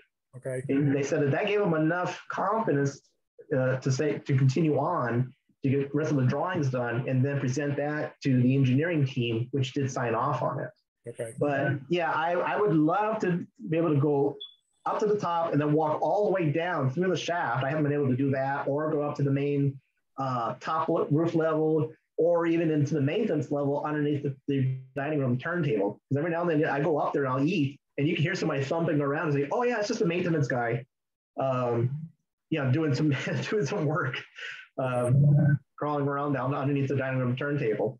Well, then that gets to my second question, is that you don't really need to use your $1 coupon from the booklet in order to go to the tower, or at least to see if they would accept it. Yeah, no, I don't think they will. They'll probably look at it like, what the heck is this? Because they, a lot of the young staff that work there, they're not versed on that. Like I said, I look at it and I can go through everything I've told you, and that's actually just a portion of what I've learned over the years on the tower. But yeah, I haven't had a chance yet to say, oh yeah, Chris, go ahead, just put a hard hat on, just don't fall off. Okay. They haven't done that yet. Well, not that I would want to use that $1 coupon. Oh, no. Even to see, but I would think that if you were to take it and present it to some young kid, and he goes and gets his manager, and his manager looks at you and goes, where did you get this? Come on in here. And then if I were the manager, I'd say, carte blanche, run the place amok, outgrow the place. Just because you happen to have that coupon, and because of your interest in the World's Fair and what you've been doing for it. But that's just dreaming, is what it is. So yeah, no, don't spend your coupon. It's kind of fun to think that somebody, what is this coupon? But my more interest was, how intimate are you, or have you been now with the tower? And, do you have more interest in it, or just more of a general interest in the tower? Oh, yes. Like I said, I've learned that the support building, which was the Gulf Insurance Pavilion right next to the tower, that building was mainly just for support services, but Gulf Insurance prided themselves on being the sole insurance provider for HemisFair, where I believe there were 20 to 30 other companies that did it sporadically throughout Expo 67 the year before. I know that building is also the support building now for the tower. There was a little courtyard where they had some trees in there for the fair. That's where the backup generator is for the tower. So I do have an intimate knowledge and passion to learn more about it. And I'm happy, excited to know that I'll meet other people along the way. Say, oh yeah, my dad worked on this, or yeah, I worked on that. That's why I had the pleasure of meeting people and learning more about it, is through oral history. Well, very good, very good. Well, thank you very much. Again, it was a nice presentation, and thank you, Bill. I appreciate it. Sure, no problem. I still, by the way, have my discount ticket for the AMF monorail at the 64 fair, but it hasn't worked out. Tracy, you had your hand up? Well, there's a couple others. So Tracy? Yes, just real quick. I just wanted to thank you. It was a great presentation. Thank And you. I actually attended. I was 11 years old and just really enjoyed it. And I remember, I have spotty memories of things of it, but how futuristic it seemed, and riding the monorail and riding in the Swiss cars and dangling feet in the fountains and so forth. Got lost and got sent to the visitor center. But it was great. I remember the adults talking about it as it was being constructed, and a lot of controversy about making people move. There was just a lot of poor housing down there, and they were kicking people out that didn't want to leave and didn't really have anywhere to go. Yes. And there's a lot of controversy about that. And I just remember thinking as a kid, well, gosh, that doesn't seem fair to make. What if somebody came and just said you have to move and you don't want to have anywhere to go? It just, I remember that stuck in my head. And then the tower itself, that was a big place we went for like prom night. It was the big thing to get reservations there and have dinner on the tower for prom night. Wonderful. But anyway, wonderful memories. So I just want to put my 2 cents in here. Well, thank you. So, Yeah, they went through the same issue in Seattle, having to tear down all sorts of old houses and communities and that sort of thing. I mean, a lot of World's Fairs, they build them on old rail yards, but some of the cities, if you're going to build it, there's generally not a plot of land just waiting to be there. So it definitely is. If you wanted to do it today, you'd probably have a hell of a time doing it. Yeah. One thing it did do, though, prior to that, I remember the Riverwalk area and just the general downtown area was like taboo and horrible, and you can't go down there. You're going to get knifed or, mugged. And it was just bad, bad, bad. And it totally revitalized it and changed the city. Yes, the U.S. military, because we have a lot of bases here in town, we still do today.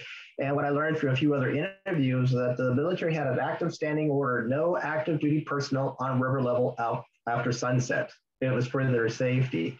But yeah, back then, the Riverwalk was just 1 or 2 restaurants, and that was about it. It wasn't until after the fair closed that people started coming into downtown, and business leaders started looking at the ideas like, whoa, people like these barges, since they did a 1/4-mile extension for the river, from the river to the World's Fair. And so then I said, okay, why don't we take the idea of taking the basements, dig them out, and make restaurants and shops out of them. And that's why they didn't actually choose that 143-acre site just for the Riverwalk. And they chose it mainly because it was close to downtown, close to the existing hotels in the new Hilton Palacio, and near the Alamo. So the Riverwalk we see today was a pure afterthought. They said, okay, we got people coming in, we'll be redeveloping the Riverwalk. And now we see it today. It's one of the top tourist destinations in the state, if not the top one. Our tourism industry, I think, is like over, I forget how many billions of dollars we do a year in tourism. But that all came from the World's Fair. Rock, you had your hand up? Yeah, I don't know if this will work, but I'll try it because I'm going to use the camera. I don't have it on my computer. But this is the postage stamp for HemisFair, and it's having trouble focusing on it, of course, and getting some glare, but you can see it. It featured North America, South America, and then this kind of swirling point coming out of San Antonio, and showing it's about the Americas kind of thing, I think was the concept there. So yes, sir. Yeah, like I said, that was actually created through an act of Congress through the U.S. Imaging and Engraving Office that does all the commemorative stamps even today.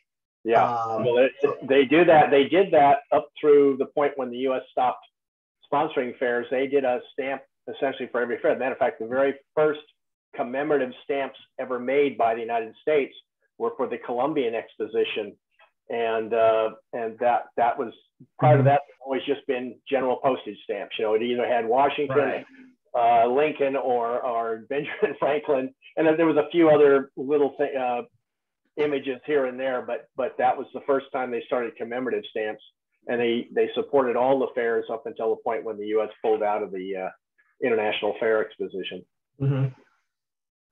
Great. Thanks, Brock. Randy? And thank you too. It was a nice presentation. Thank you, sir. Hey, Christopher. Yeah, that was a great presentation. About the stamps, there's a popular error of that stamp where that white swirly thing is off center or something like that. Yeah. Seen pictures of it. Not sure how rare it is, but I have seen pictures of it. Really? Yeah. And then I have a couple questions. Actually, HemisFair was the first World's Fair that I attended. I was in high school at the time. We took a family vacation to Texas, essentially because my dad wanted to see the recently finished Astrodome. Ah. And, so we made the stop in Austin, San Antonio, and Houston. Never made it to Dallas. But anyway, I have a couple points I wrote down. One is, I may have told you this, Christopher, before. A gal that I worked with, she retired years ago, was a mini rail driver there. And I didn't know that till I had lunch with a group of retired women, probably about almost 10 years ago now. She mentioned it. She was in college at the time and said it was a great, great experience. She was not there for the accident that went into the lagoon, but she was there. There was one of the cars caught fire at one point, like yeah, she was there for that. Oh, okay. So let me see here. Some of the early plans I've seen for the tower, you probably have pictures of this on your website. I haven't looked at your website for several years. I haven't looked at it since you revamped it. The Tower of the Americas, it initially had like a inverted cone type roundhouse at the top. Yes, sir. The very first rendition had the concrete, because basically the shape is like a sprocket, like a gear, like a sprocket. And so that flared all the way up. So you had the buttresses at the bottom, then it transitioned to the straight shaft, and then it transitioned back out. Exactly. Right. And so what you're thinking of is design rendition number one. And then the budget just came in, the proposal just came in way too high. Because originally, from what I understand, that was supposed to be paid for by San Antonio Fair, but they always had financial challenges. So that eventually became a project for the city of San Antonio, where they had to do an additional bond issue for that. And so they were trying to, okay, well, we got to keep it below a certain amount. And so they had to then they started scaling it back, put it back out. Number 2, still too high in price. 3, and they said 4 is our final, whatever this is, we're just gonna have to go for it because we're out of time. And that's when number 4 came in with a bid through 2 contractors, Gerald Lida of San Antonio, and actually Lida's former boss, Alvin Lott from Houston. And they did a combined bid of about $4.25 million. And so they're the ones that actually built the tower, the convention center, and they did the physical build work for the quarter-mile extension of the San Antonio River. Okay, another thing you mentioned, you had the graphics manual. I'm a nerd when it comes to graphics. Any of you have ever seen the show The Middle? Not Malcolm in the Middle, but The Middle. And the youngest son belongs to the font club at school. That would have been me if there was such a thing when I went to high school. But I was very impressed with the graphics at all of the fair, even as a teenager when we attended. I remember writing a letter asking for information. I've got it here somewhere. Came on, it was kind of a medium blue paper. And you mentioned about no errors in typing, but actually there was an error in typing. And they had, what was that stuff you used to use, the whiteout, when you made a typing error? Oh, whiteout? But it was blue, it matched the paper perfectly. You really had to look for it. I was really fascinated with that. But anyway, and then the map of the fair, the official map is really, really impressive. You probably have it on your website, I would imagine. Yes, sir. Yeah, it's all done, it's Divine Artist, but it's kind of like a dusk view of the grounds and just the lighting and the shadows. Oh, it's really, really impressive.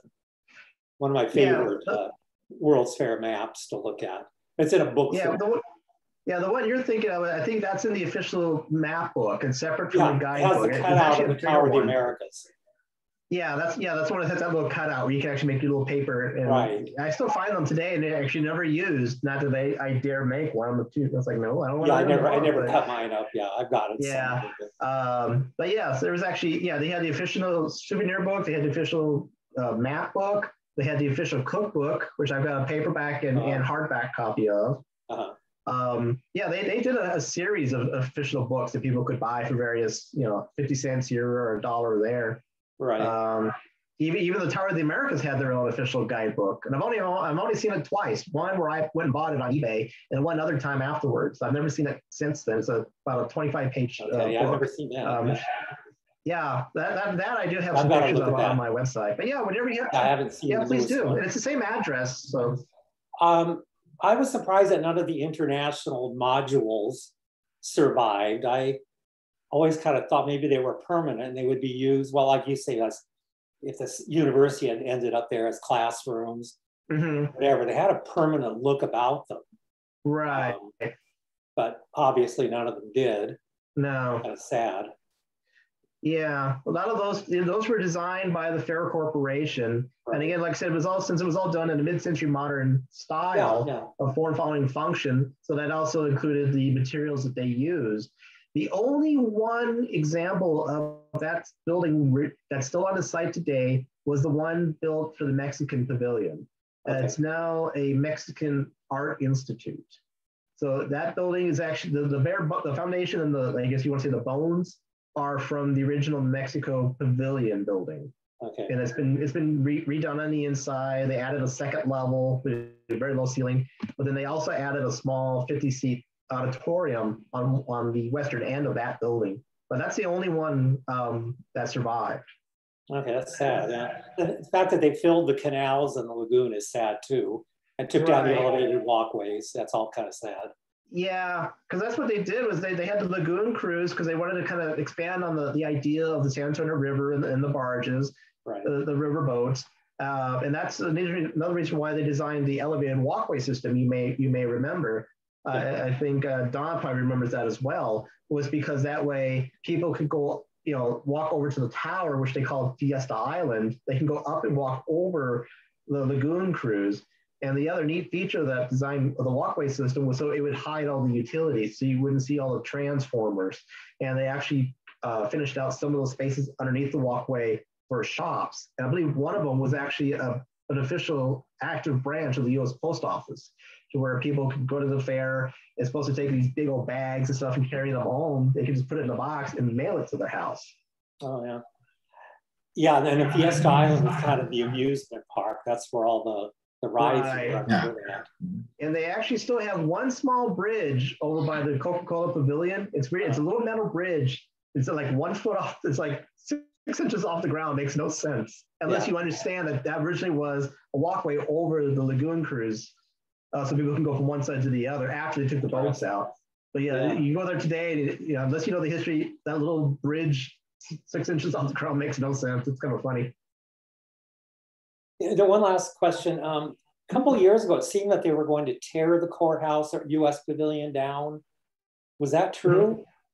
No. Well, it was part of the political banter game going on because, like I said earlier, the GSA took over the property, but they've never been known for truly maintaining property correctly. That's why. So nowadays, in those stories you were reading, that's why they said, okay, don't ever go to that building. If you do, don't breathe the air because the HVAC system's falling apart. There's mold everywhere. And don't ever drink any water out of the fountains. And if you wash your hands, be careful because all the lead piping's decaying. But I think at the time, originally that building was supposed to be a temporary building, the Confluence Theater. The original plan was to demolish it, build a new building on top of it, and use that as a federal courthouse. But then some folks said, yeah, but we want to do this as cost effective as we can. So let's put walls up and try to make corners in a round building where we can. So there's actually 4 floors in there now. But the drawback is for the fair, they designed it to where everybody would enter through the courtyard. And that's where the public enters today and all the attorneys. And then they would exit, for the fair, they would exit out the back. You would walk up this ramp. And incidentally, that's where my boss's brother was stationed for the gay 90s saloon. He actually had a little timetable. So whenever the U.S. show would exit, he'd be at his station hawking people in to buy, overpriced beer and sandwiches. But that exit is now the entrance for the judges and the folks on trial. So that's a heck of a time for they can't share the same elevator, obviously, but there is only one. So that was kind of a banter. And so eventually it got to where the federal government approved, I think, 135 million for the new building. And it should be, and they're finished with it. They're finished. They actually are moving support staff out of the U.S. Pavilion today into that one. So I think within the next 6 months, the transfer will be complete. And that should go back to the city of San Antonio. And then whether or not what they're going to do with it, or if they're going to actually allow it to become part of HemisFair, that's, like I said, the jury's still out on that. But as far as like, well, we need to tear this down, that was more of the political banter in DC to say like, why we need the money now for this. Is it protected anyway? That's a landmark? I know it's over 50 years old, so it would be eligible for historical protections through the state of Texas because it's over 50 years old in the mid-century modern style. But I know it's a very well-received building. So I know if they ever talked about demolishing it, there would be a lot of backlash because I know they had that. I don't know if you or maybe Don would remember, maybe not Don, because in 88, they put the iconic HemisFair arch at the western entrance. And when the new HemisFair took that down because they actually restored that street to vehicular access, there was a lot of backlash from residents because it's so iconic part of HemisFair.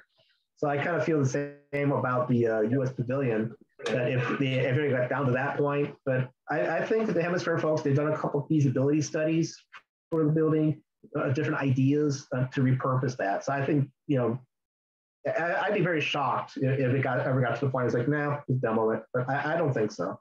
It's a beautiful building. It is. And also, I've been trying just one last thing. On the Peace or Understanding website, I think it was you that posted the article about somebody about Lady Bird Johnson and her dismay over the pavilion. I don't know if that was me or not. It was just like yesterday, the day before, and I can't get past the, you have to subscribe to whoever, the newspaper that originally printed the article. Big Bill got past that, he said. A couple of other people did, but I remember at the time that Lady Bird did not like the film in the Confluence Theater. She said it left no hope because it did concentrate on, Johnson's thing was the war on poverty.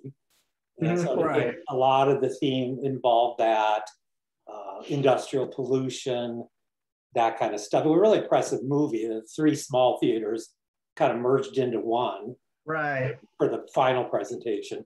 But I think that's what that article is probably about, is that she didn't care for that film. Like I said, I can't read the articles. I don't want to subscribe to. The article was talking about the film, and one of the things I found an interesting takeaway was that the Library of Congress has a 70mm print of the film, but they said they have no facilities to be able to show it or scan it. And it's kind of remarkable to think that the Library of Congress couldn't show a 70mm film, or that they don't have the ability to digitize it or just send it out to somebody that can. So it's nice how the film has survived, but it's hard to believe that it's still sitting there and inaccessible.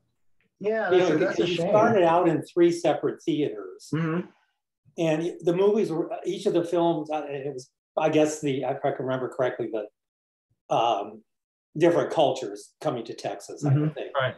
And they were probably like 35mm size projections. Correct. And then when the curtains opened and the theater merged into one, that's when you had the 70mm. So I wonder how they would, I'm sure they have a way to digitize it, Right. Well, the whole thing was actually filmed in 70mm, and then they downscaled it to 35 for the first half. Well, first half, like you said, you would have 3 different theaters because it was showing the idea of America as the great melting pot. So that's why you would go into those 3 different theaters, and then halfway through the show, you hear the roar of engines of the Saturn V for the Apollo missions. I know we had Apollo 6, 7, and 8 for the year of 1968. But you wouldn't hear the 35mm powering down, the curtains rising, and the 2 70mm powering up. And all of a sudden, so you would just have this blackness with roaring engines for about 15 to 30 seconds, somewhere in there, whatever that time sequence was. And then all of a sudden you get this big bright light, and all of a sudden we see this IMAX style screen for the second half. Yeah, it's hopefully someday somebody will bring it back. I also wanted to, I had a comment for you. It was interesting when you were doing the bit about the hotel and the modular construction. I had not realized that they had done that. I always knew they used that philosophy for the contemporary resort and the Polynesian at Walt Disney World. You know, HemisFair, I'm sorry, Expo 67 was a little bit different, that they were all, you know, built and then stacked on top of each other. But the hotel, just like the Disney hotels, was a modular steel frame with rooms that you slid into like a filing cabinet drawer. So I had always thought there was something U.S. Steel and Disney came up with, and yet there it is, you know, 3 years earlier being done in San Antonio. So learn something new every day. Yeah, and the neat thing about that hotel, like I said, it was at H.P. Zachary, who was the founder and CEO of Zachary Construction. So he was also the chairman of the San Antonio Fair Executive Committee. So it was kind of said that he issued and accepted his own challenge. And unlike you were talking about a steel structure for the contemporary resort, these are actually just, you know, one like Legos. They're actually just stacked one on top of the other, and they're just bolted down. The neat thing is when they put them into place, they would drive them. There was 5 different styles for the 500 room modules, and they were completely finished out on the south side of town, down to all the carpeting, the toiletries, Gideon Bibles, and the drawers, the TVs, the lamps, everything. And all they did was they took it, they hoisted it up into place, connected all the utilities, secured the module to its counterpart either next to it or down below it. There's about a 1 foot space between the modules for all the utilities. And then they finish one and then bring up the next one. I think at a record pace, they did about 30 some odd rooms per day. Yeah. That's very impressive, very much. Brent, you had your hand up? Yes, I was intrigued by that bit about the Jacquard loom at the IBM Pavilion. I'm not sure if everybody knows what the Jacquard loom is, but it was the origin of the punch cards that would have been used for computer programming at the time of HemisFair. Okay. The technology, I double-checked the dates on Wikipedia as you were talking about it. The Jacquard loom itself was invented in 1804 based on technology from the 1700s. And they had programming with punch cards, and they would put up a chain of punch cards that would be read into the loom and that would control the weaving. And they had instruction manuals, they had books that people would get and plan out how it would work. I'm very curious about it, one, because it is a very interesting idea. Wondered if you had more information on that IBM Pavilion, because I sometimes give talks at local science fiction conventions on things like the history of technology. A fascinating area of the history of technology. By the way, if you remember the old Connections series with James Burke on PBS, one of the episodes of that series includes the Jacquard loom and traces the development of the punch cards. They were used by the US Census as a way of recording data for all the people. And then if you had questions, you could, you know, like how many men over the age of 30 are living in Kansas? You could get your stack of cards for Kansas, set up your patch cards, and just run them through and come up with the answer. And that's where IBM got the idea to use the punch cards for programming, which is what everybody used for programming until the modern era, when we just type directly into computers, and computers are something that we just put in our pockets and carry around with us. Here's a copy of the loom. Can everybody see the picture? Not yet. I'm having a problem. Zoom is bombing on me, so let me get. He's back. I don't know what's wrong with, I have to rebuild my computer, I think. It's having some problems with displaying stuff in Zoom. But I have pictures of the loom and the control system for it. So I thought maybe for next week I'd go into follow on what Christopher did and show some more pictures of HemisFair if people are interested in a part 2 for next week, assuming I can get my computer fixed.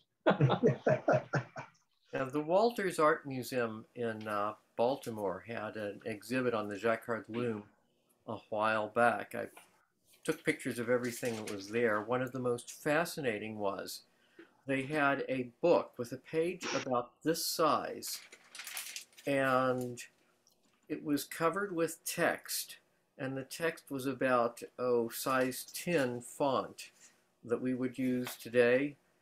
And it was all done, that entire page of text was done on the Jacquard loom, programmed on punch cards. So amazing what they could do. There we go. I think I found the image Bill was looking for. No, I've actually got a closer up of the loom itself, and I won't try to bring it up again because, yeah, it's a really nice shot somebody has, but I don't want to pick it up and blow Zoom out again. So I think I'm going to be spending this week rebuilding Windows. Joy. Oh, it's a joy. You know, Windows is easy. It's the 2000 applications and all the modifications and license keys and all the rest of it. So maybe I'll just buy a Mac. I don't know. Bill, maybe your computer has been sabotaged.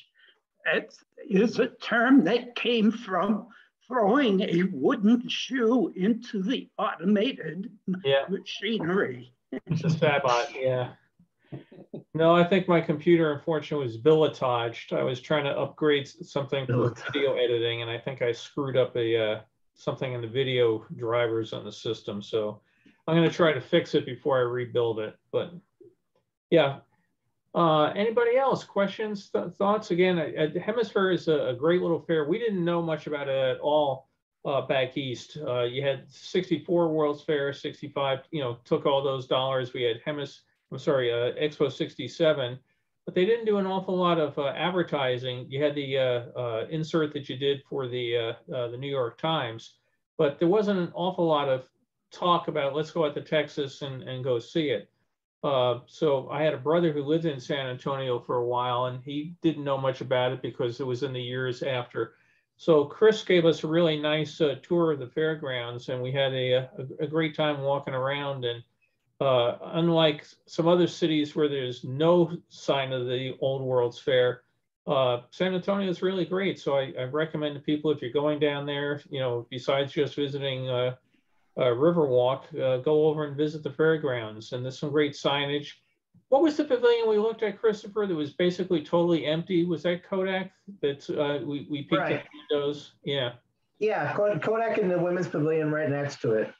Right. So yeah, but it was for World's Fair nerd. It's a must do. You got to go and visit it. Yeah, so, I mean, a lot of people may or may not know.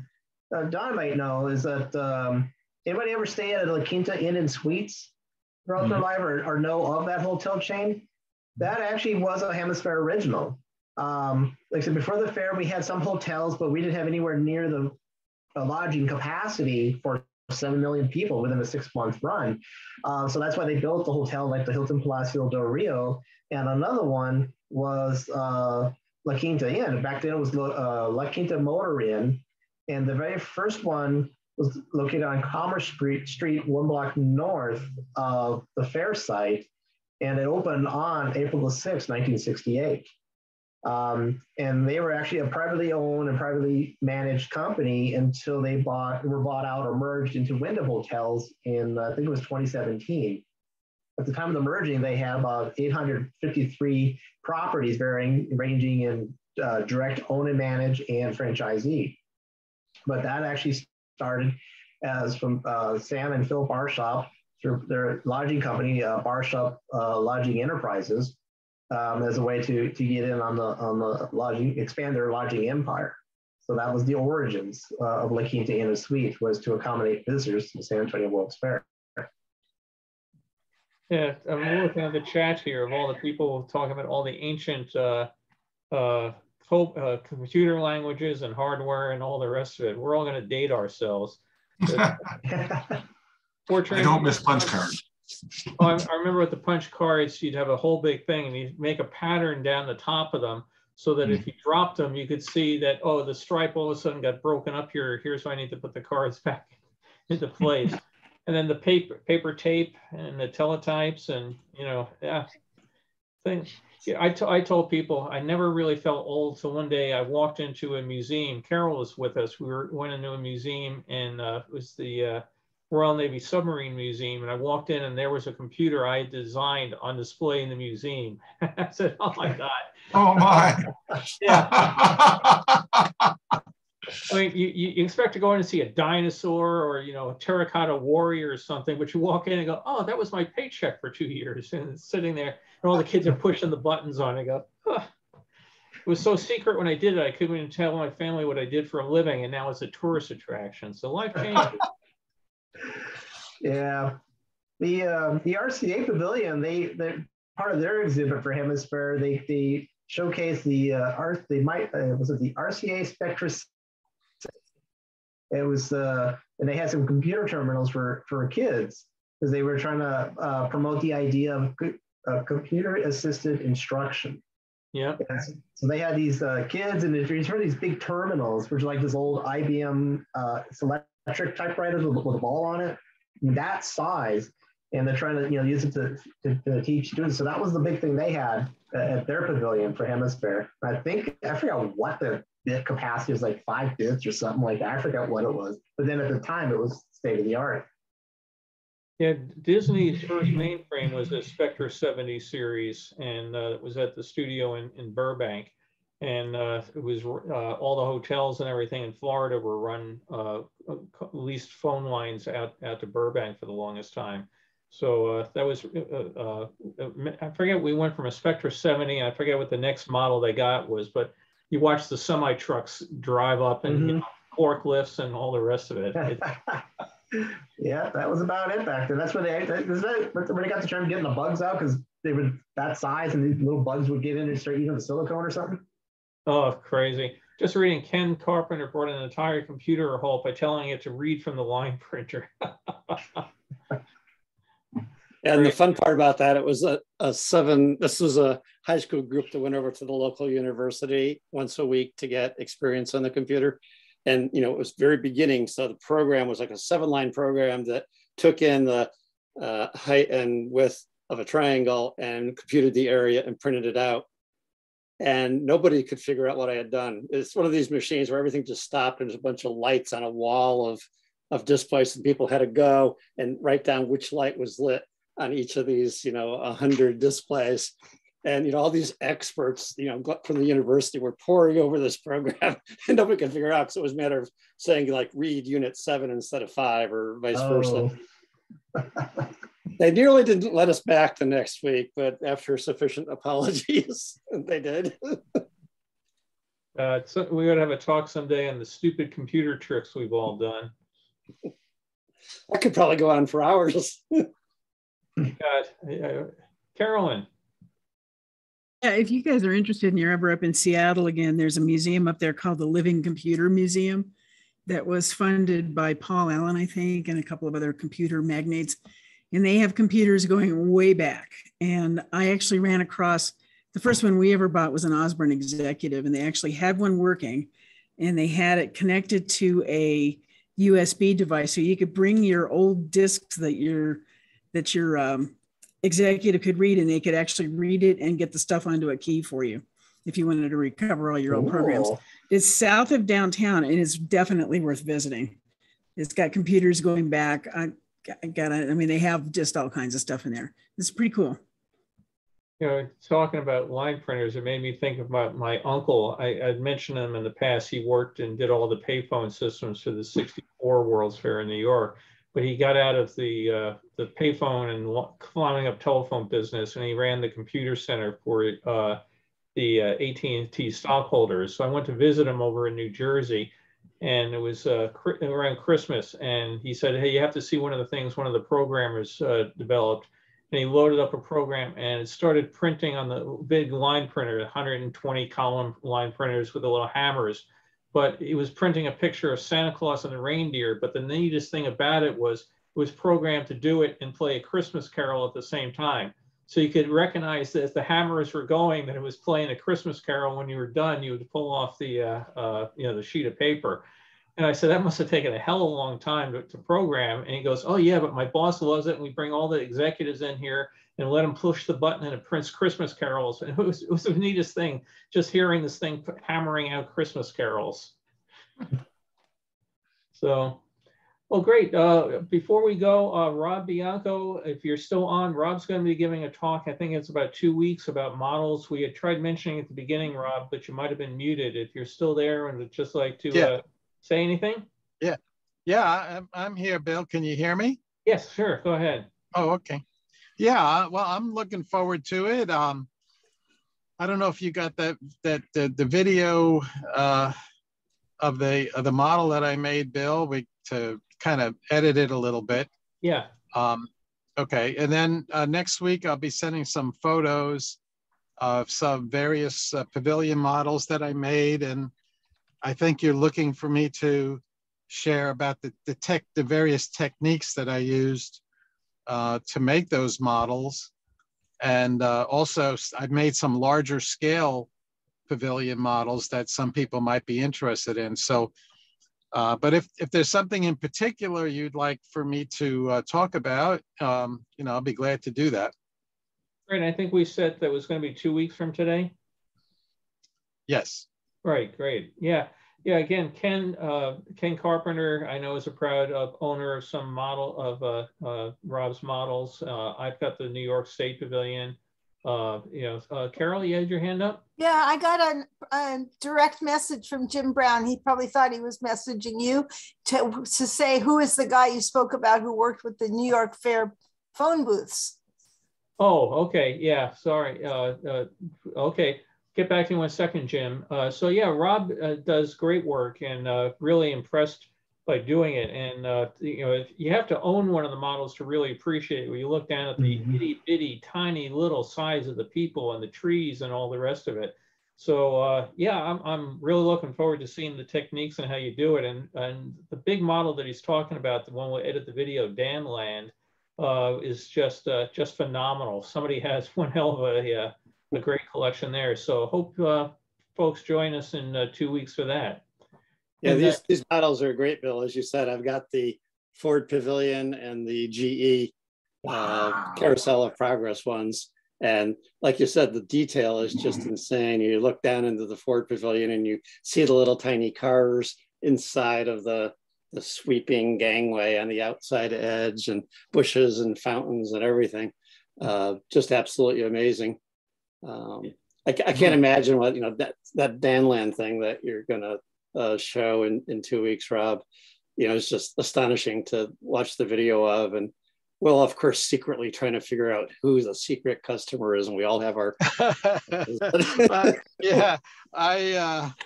Unfortunately, I can't reveal that, but we do have the video, and of course, again, I don't know, Bill, if you want me to go back to, my World's Fair days of how I got started in this whole thing in the first place. No, I think that would be fascinating to go back to your 1964 model. Oh, you got to do that, Rob. I mean, that sets up. Yeah. Yes, thank you. Yeah, it was quite a story, which, by the way, is also posted on Bill Young's website, which is where most people connect with me. That have an interest in it. And Bill, it's kind of interesting that the number of people who are interested in this, and some people say, well, I'd like a model of the Wisconsin Pavilion because my mother worked there, when during the fair. So it's kind of things like that. Yeah, neat stuff. Great. Jim, you were asking about my uncle. My uncle didn't have your soup, but they had the chicken noodle. Oh, let me just throw that back on mute there. Thanks. my uncle Bill had worked at the New York Telephone as a lineman, worked his way up through the years, and he was one of the ones that really got me interested in the fair because he was working at the fair site, and he had the basically being the foreman of the crew that connected all the payphones, but he also connected all the clocks for the Swiss clock system out to the the 10 or so clocks that were scattered around the site. So we'd see him at Thanksgiving or something, and he'd talk about, oh, I can't believe the crazy stuff they're doing out there in Flushing Meadows and that. So he worked for New York Telephone for years, and then got a chance to go into the corporate world and ran their data center. I forget what city it was, Holmdel or something, New Jersey, for a number of years for stockholder relations. Unfortunately, just passed away this past month. But sorry to hear that. Yeah, well, he had a good run, but it was fascinating because, and he had, like I said, made the transition from the guy climbing the pole in the sleet storm to sitting in a computerized room, and he was very happy to get indoors after 30 years of climbing poles and going down in manholes. Yeah. I was going to try to see if he had any information or anything that could be of help to us in the restoration of the phone booth from the fair that we have it stored at the Queens Museum. We're mainly trying to look for the phones, 3 of the actual phones themselves, which I understand don't exist, but if there's anything close to it or a recreation could be built by somebody, we have the phone booth, but we don't have the phone. So it'd be great if we had a model builder or something who could build an exact, as near exact reproduction of each of the 3 phones. No, I have a copy in the garage of the Bell System practices that contained the details of most of the phones up through about 1970, about 69 or 70 when I got them, when I worked for AT&T myself. I'll go into the garage and dig into the boxes and see if they have anything on any of that particular type of phone.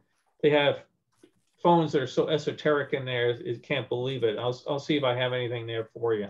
Okay, that'd be great. If you have my phone number and information, yeah. You already have it? Yeah, I got it. Okay, please get in touch with me. Thanks. Yeah, I'll try to do it this week if I have time after rebuilding my computer. I'll go take a look. All right, thank you. Yeah. I noticed. Assuming, of course, I haven't torn my hair out and gone crazy. Sorry, Chris, go ahead.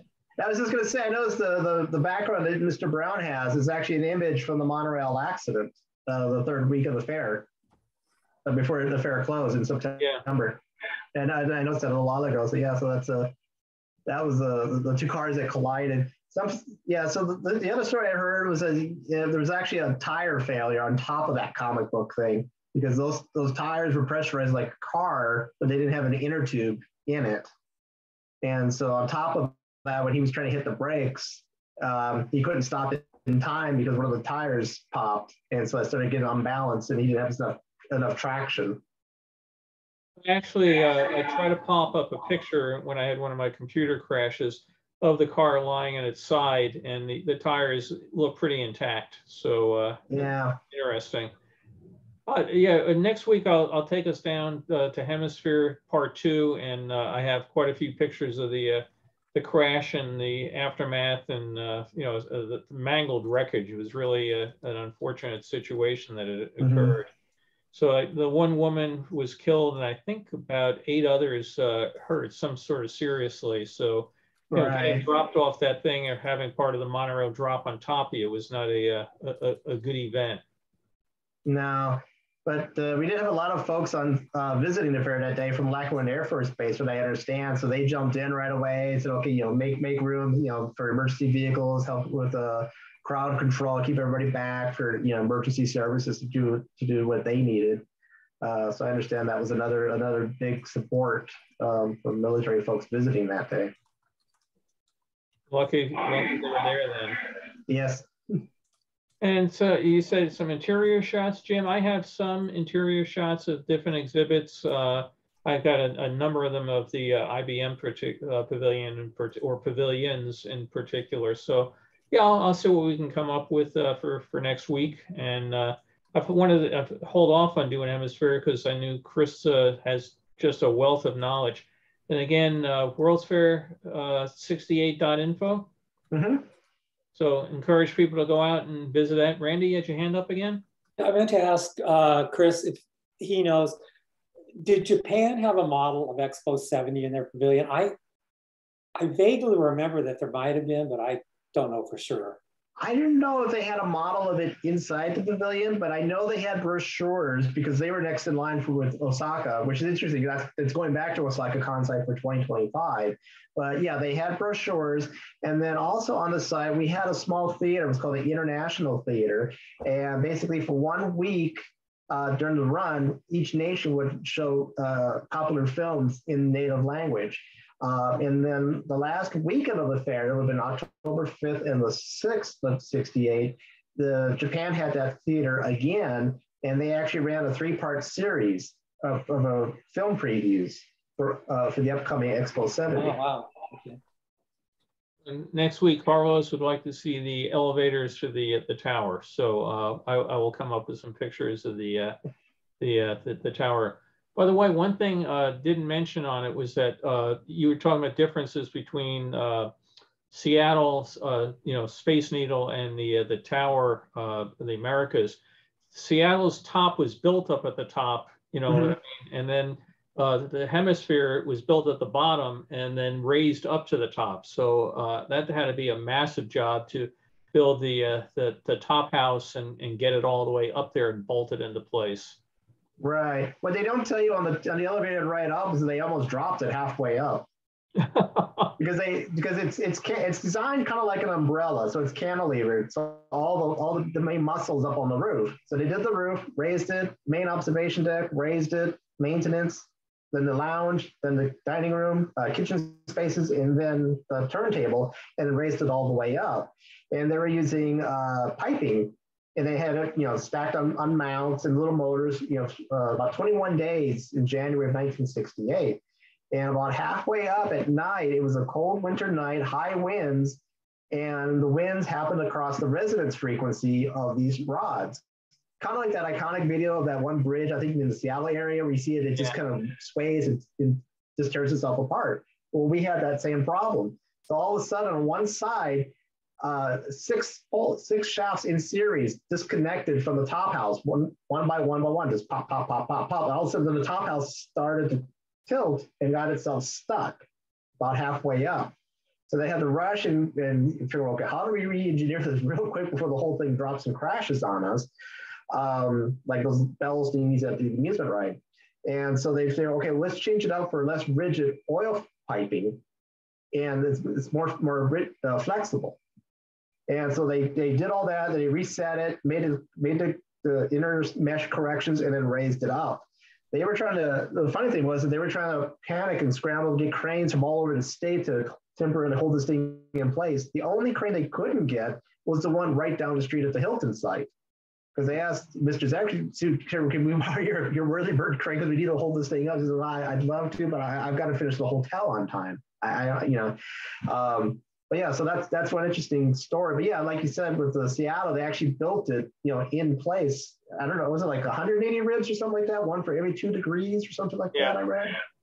But yeah, with ours, it was about 640 tons dead weight. They had all the basic frame using Western steel, was it Carrier air conditioners and Otis elevators. And they had the air conditioners and the elevator mechanisms in the frame before they raised it up.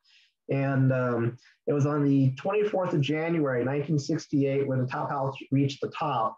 And the city council had it there where it had all the air raid sirens, it was a big news event. And I have one clipping where it talks about our top house has risen to the occasion. It's a nice color photo from a helicopter from that morning. Well, thank God they figured out how to fix it. Yeah, Chris, does the restaurant still revolve?